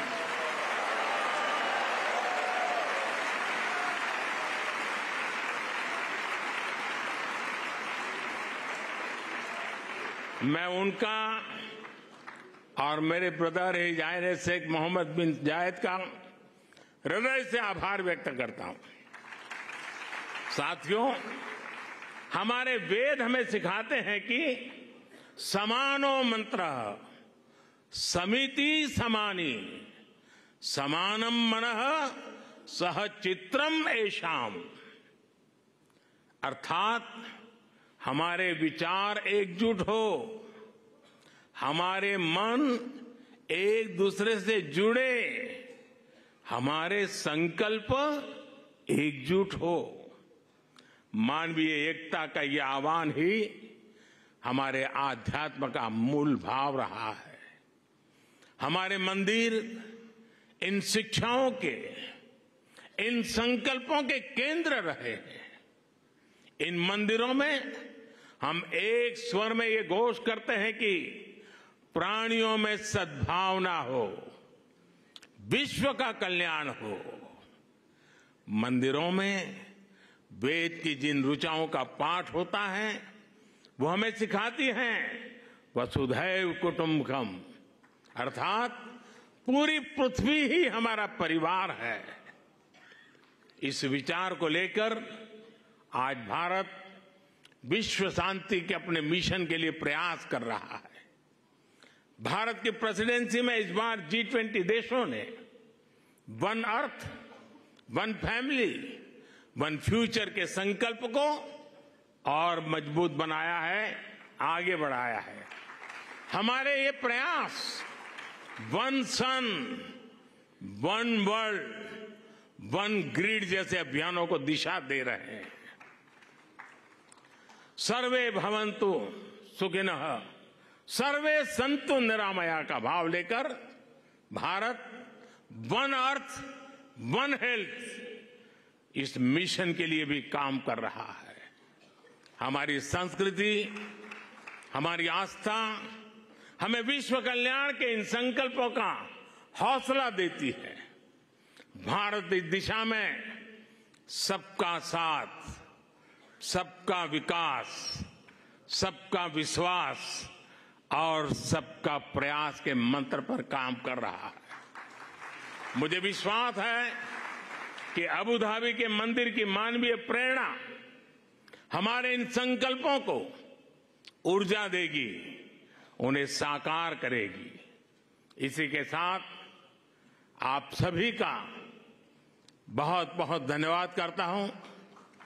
मैं इस भव्य दिव्य विशाल मंदिर को पूरी मानवता को समर्पित करता हूं। पूज्य महंत स्वामी के श्री चरणों में प्रणाम करता हूं। पूज्य प्रमुख स्वामी का पुण्य स्मरण करते हुए मैं श्रद्धापूर्वक नमन करता हूं और सभी हर भक्तों को जय Shri Swaminarayan.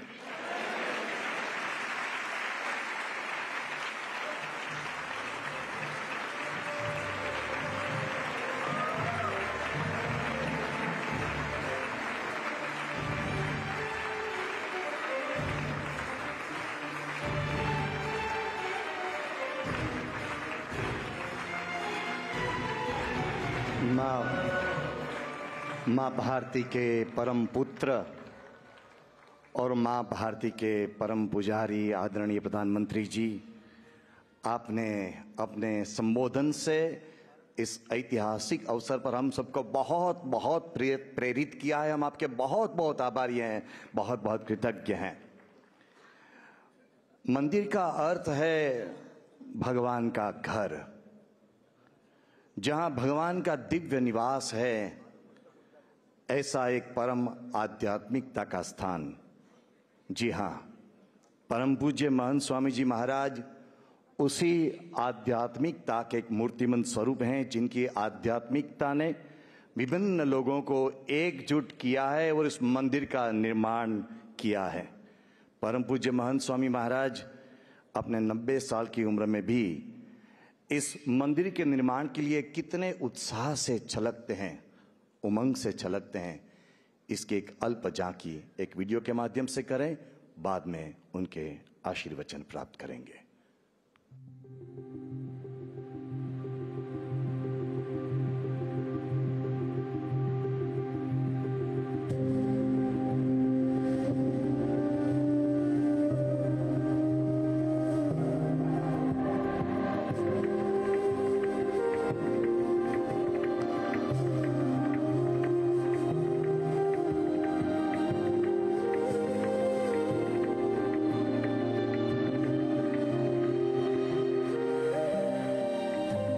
Swami Maharaj is the spiritual leader of BAPS Swaminarayan Sanstha, a global Hindu organization inspiring its worldwide spiritual and humanitarian activities. He is the creator of BAPS Hindu Mandir, Abu Dhabi. From its inception to its consecration, guiding through regular meetings, video presentations and phone calls, he leads with an incredible focus, depth and eye for detail, even at the age of 90. His spirituality and wisdom have transformed construction into devotion and labor into love. He uplifts minds with the ability to dream and fill hearts with hope. Amidst the challenges and apprehensions of such a pioneering and uncharted project, he has remained the constant source of energy, positivity, and strength. From blessing the bricks for the foundation to sanctifying the flags at the peak, he has infused every moment with devotion and prayer. During the foundation stone laying ceremony, Mahant Swami Maharaj expressed his vision for the mandir. Badda आई थी, harmony and peace, love will generate, and birthday आखी मानव जात में लाभ मिल से. One can only gift what one possesses. Mahant Swami Maharaj embodies love, peace and harmony, making it possible for him to gift the world with a haven of such values. He is a lifelong advocate of harmony, striving to unite families and faiths, cultures and communities. Mahant Swami Maharaj's spirituality and saintliness have created this spiritual oasis for global harmony.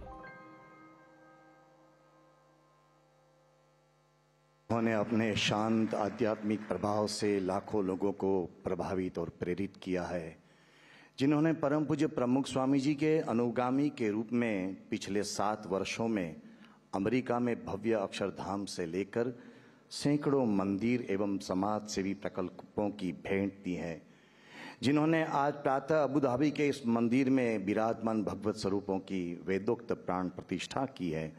ऐसे महान संत विभूति भगवान श्री स्वामी नारायण के 6ठे आध्यात्मिक अनुगामी परम पूज्य महंत स्वामी महाराज के चरणों में विनम्र प्रार्थना कि वे हम सबको अपने आशीर्वचनों से कृतार्थ करें, धन्य करें। गुरु हरि परम पूज्य महंत स्वामी जी महाराज।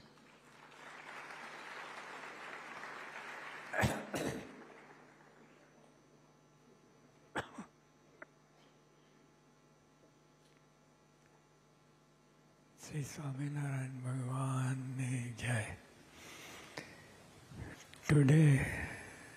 Today the BAPS Hindu Mandir in Abu Dhabi has been inaugurated. This is both a historic and spiritual occasion. I would personally like to thank the Prime Minister of India, Sri Narendra Modi, for his presence here today.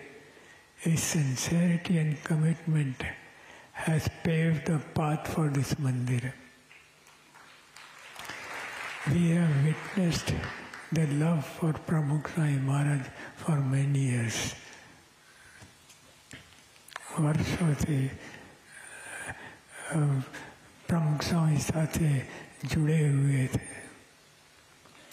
I would like to thank Sheikh Mohammed bin Zayed Al Nahyan and the leadership.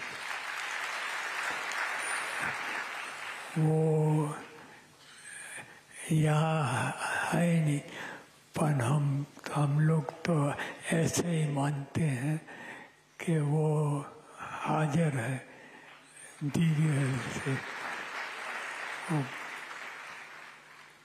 I would like to thank Sheikh Mohammed bin Zayed Al Nahyan and the leadership of the UAE for the generosity in gifting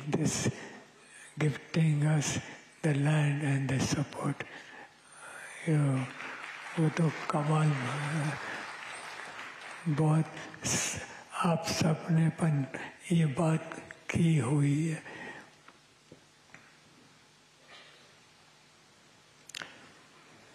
I pray for their good health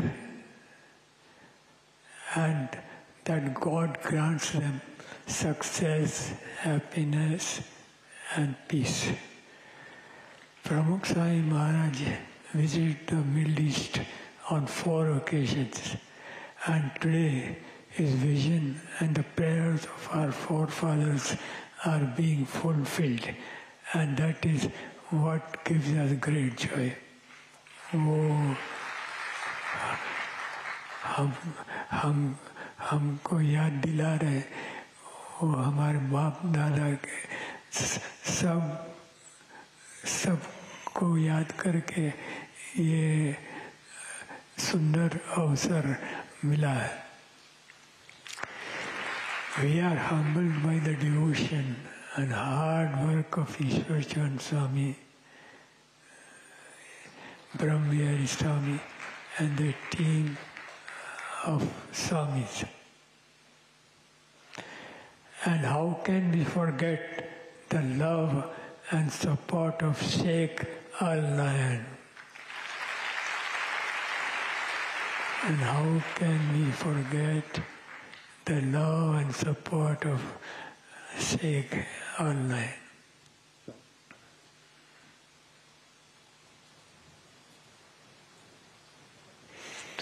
We are thankful to Rohit Bhai, Jaspir Singh, Ashok Bhai and many volunteers and well-wishers for the selfless spirit which has created this mandir. Volunteers, उनको भूलना मत. वो बहुत उन्होंने पाया में से ये मंदिर ऊपर लाए. भगवान, this mandir is like a lotus in the desert. You all agree?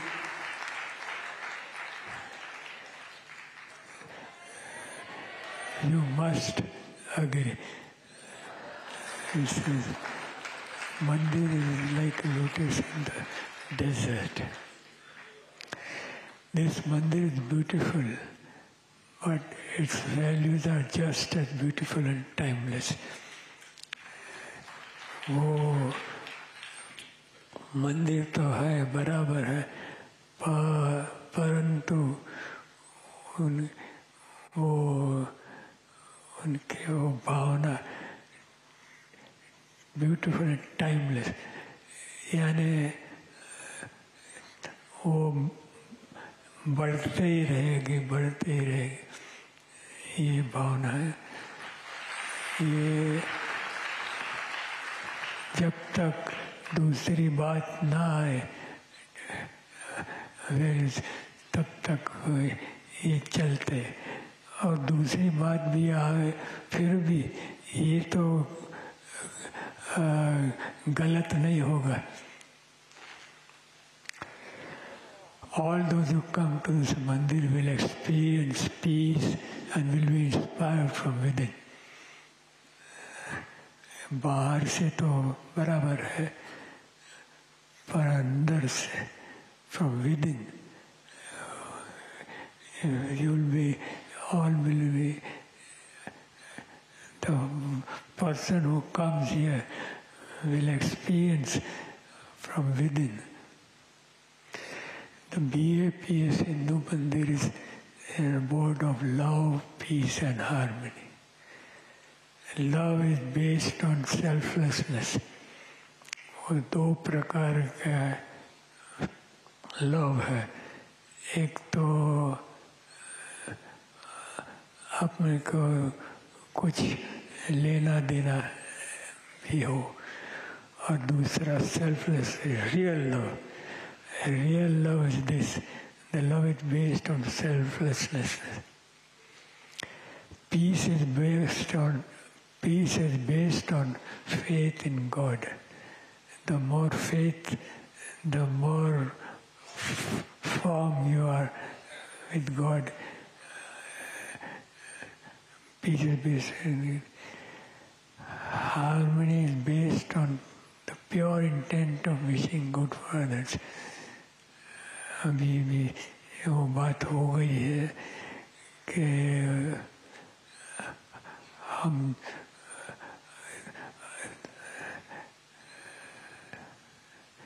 harmony is based on pure intent of wishing good for others. वो प्रमुख साईं महाराज ने कहा कि दूसरे का भला में अपना भला, वही बात हो रहा है. Harmony can be achieved when we do not expect harmony from others. दूसरे के पास हमें अपेक्षा नहीं होनी चाहिए कि वो भी हमारे जैसे इच्छा रखे. Harmony can be achieved when we do not expect harmony from others. But instead, when we strive for harmony ourselves, हम खुद के लिए अपने ही कारण से अपने ही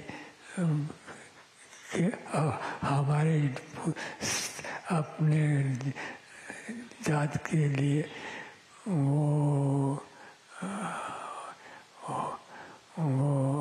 होगा. For that we must ask ourselves, what can I do, what can I say, and what can I think to nourish harmony? Harmony तो बहुत अच्छी चीज है, परंतु जो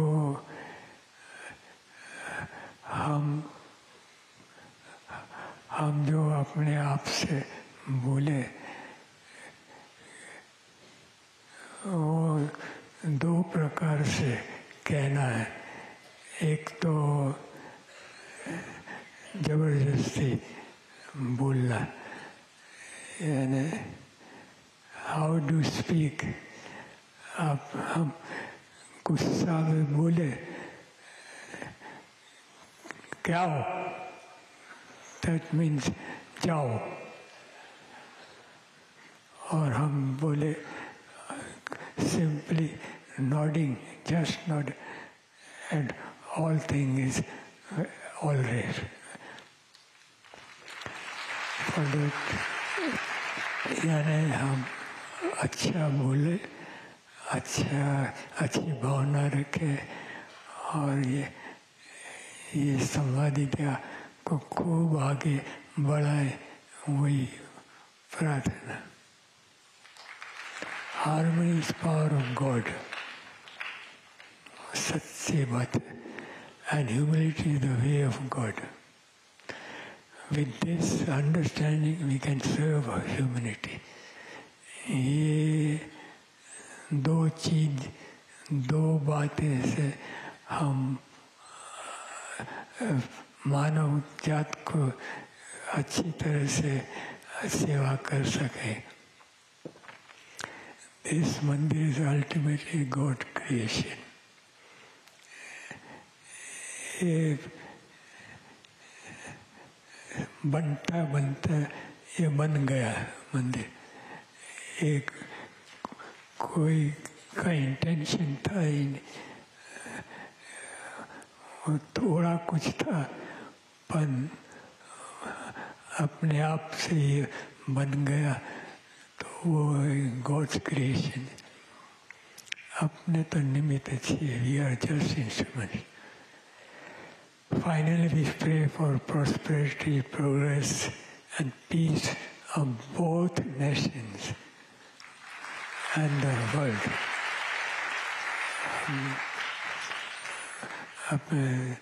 UAE और ये अपने खुद के लिए और both nations. Finally, we pray for the prosperity, progress, and peace of both nations and the world. आज ये प्रार्थना करी है कि भारत અને UAE નો ખૂબ જ વિકાસ થાય, બંને દેશોમાં શાંતિ રહે અને બંને દેશના લોકો સુખી થાય. અબુ ધાબીના આદરણીય રાજા અને માનનીય શ્રી મોદી સાહેબ ખૂબ પ્રગતિ કરે અને અધિકને અધિક સફળતા પ્રાપ્ત કરતા રહે. यही प्रार्थना. जय श्री राम.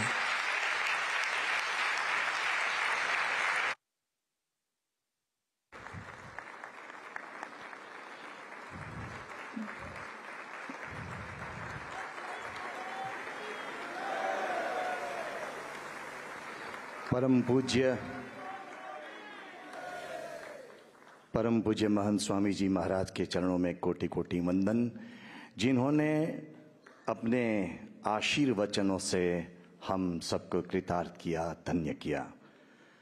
आज के इस अवसर पर हम एक विशेष प्रकाशन के उद्घाटन के भी साक्षी बनेंगे, एक विशेष पुस्तक के उद्घाटन के साक्षी बनेंगे, जिसका नाम है अ मिलेनियल मोमेंट, अ मंदिर in the middle east transforming history and hearts, written by Vikram बोरा, जो प्रसिद्ध जर्नलिस्ट हैं, लेखक हैं, और पब्लिश्ड बाय पेंगुइन.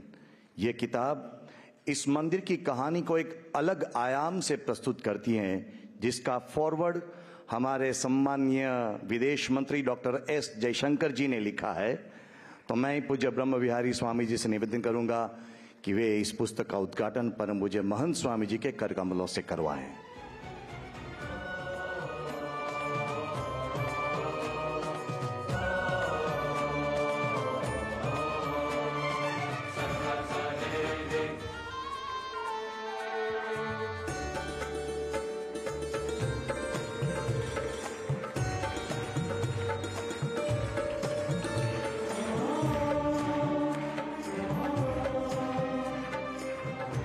प्रधानमंत्री जी एक बहुत अच्छे बुक रीडर हैं, बहुत अभ्यासी हैं, तो परम पूज्य महंत स्वामी महाराज ने पहली प्रति उनको भेंट दी.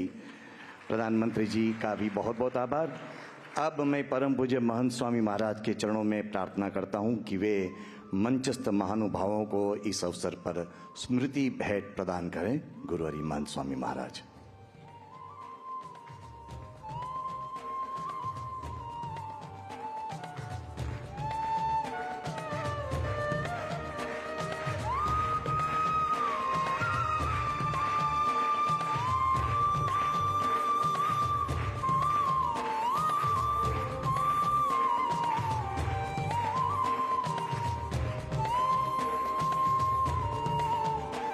परम पूज्य महंत स्वामी महाराज ने आदरणीय प्रधानमंत्री जी को स्मृति भेंट अर्पण करी और अब आदरणीय शेख नयान जी को अर्पण करेंगे।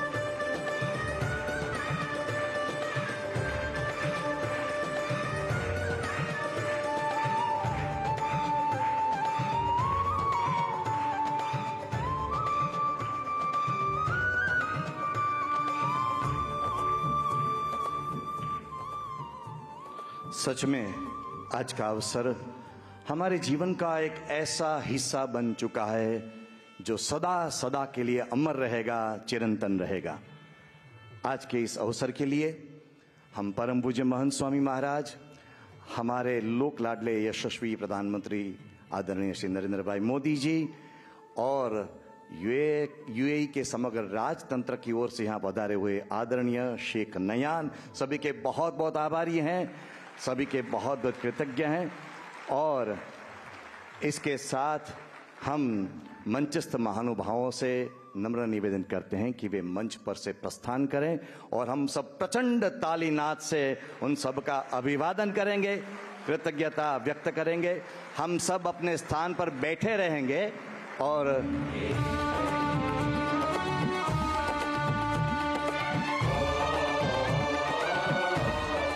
हमारे लिए अत्यंत आनंद का विषय है कि प्रधानमंत्री जी और आदरणीय शेख नयान हमारे बीच आ रहे हैं, तो हम अपना स्थान बनाए लें। रेगिस्तान में न्यारा प्रेम संवादिता की सौरभ है। प्रधानमंत्री जी हमारे बीच से ही गुजर रहे हैं, तो हम सब अपना स्थान बनाए रखें। कृपया हम अपने स्थान पर बैठ जाएं और प्रधानमंत्री का अभिवादन करें, उनका स्वागत सत्कार करें। और हम सब अपने को जो ध्वज दिए हैं, ध्वज फहराते हुए आदरणीय प्रधानमंत्री का अभिवादन करेंगे, ध्वज लहराते हुए प्रधानमंत्री जी का अभिवादन करेंगे।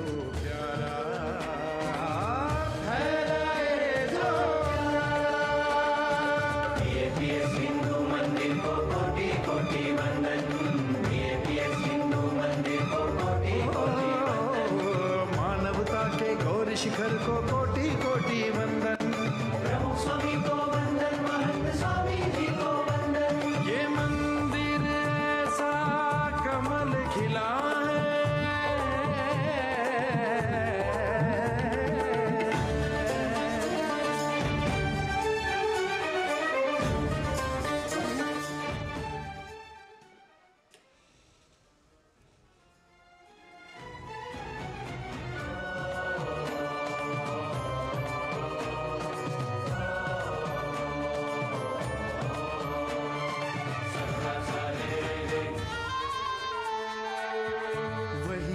कहलाए जो आपस में प्यार बढ़ाए, देश वेश संस्कृति धर्म के भेद सभी भूल जाए।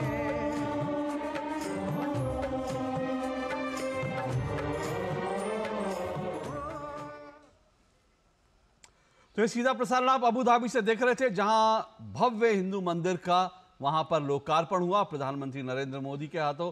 और इस कार्यक्रम का सीधा प्रसारण आप देख रहे थे प्रधानमंत्री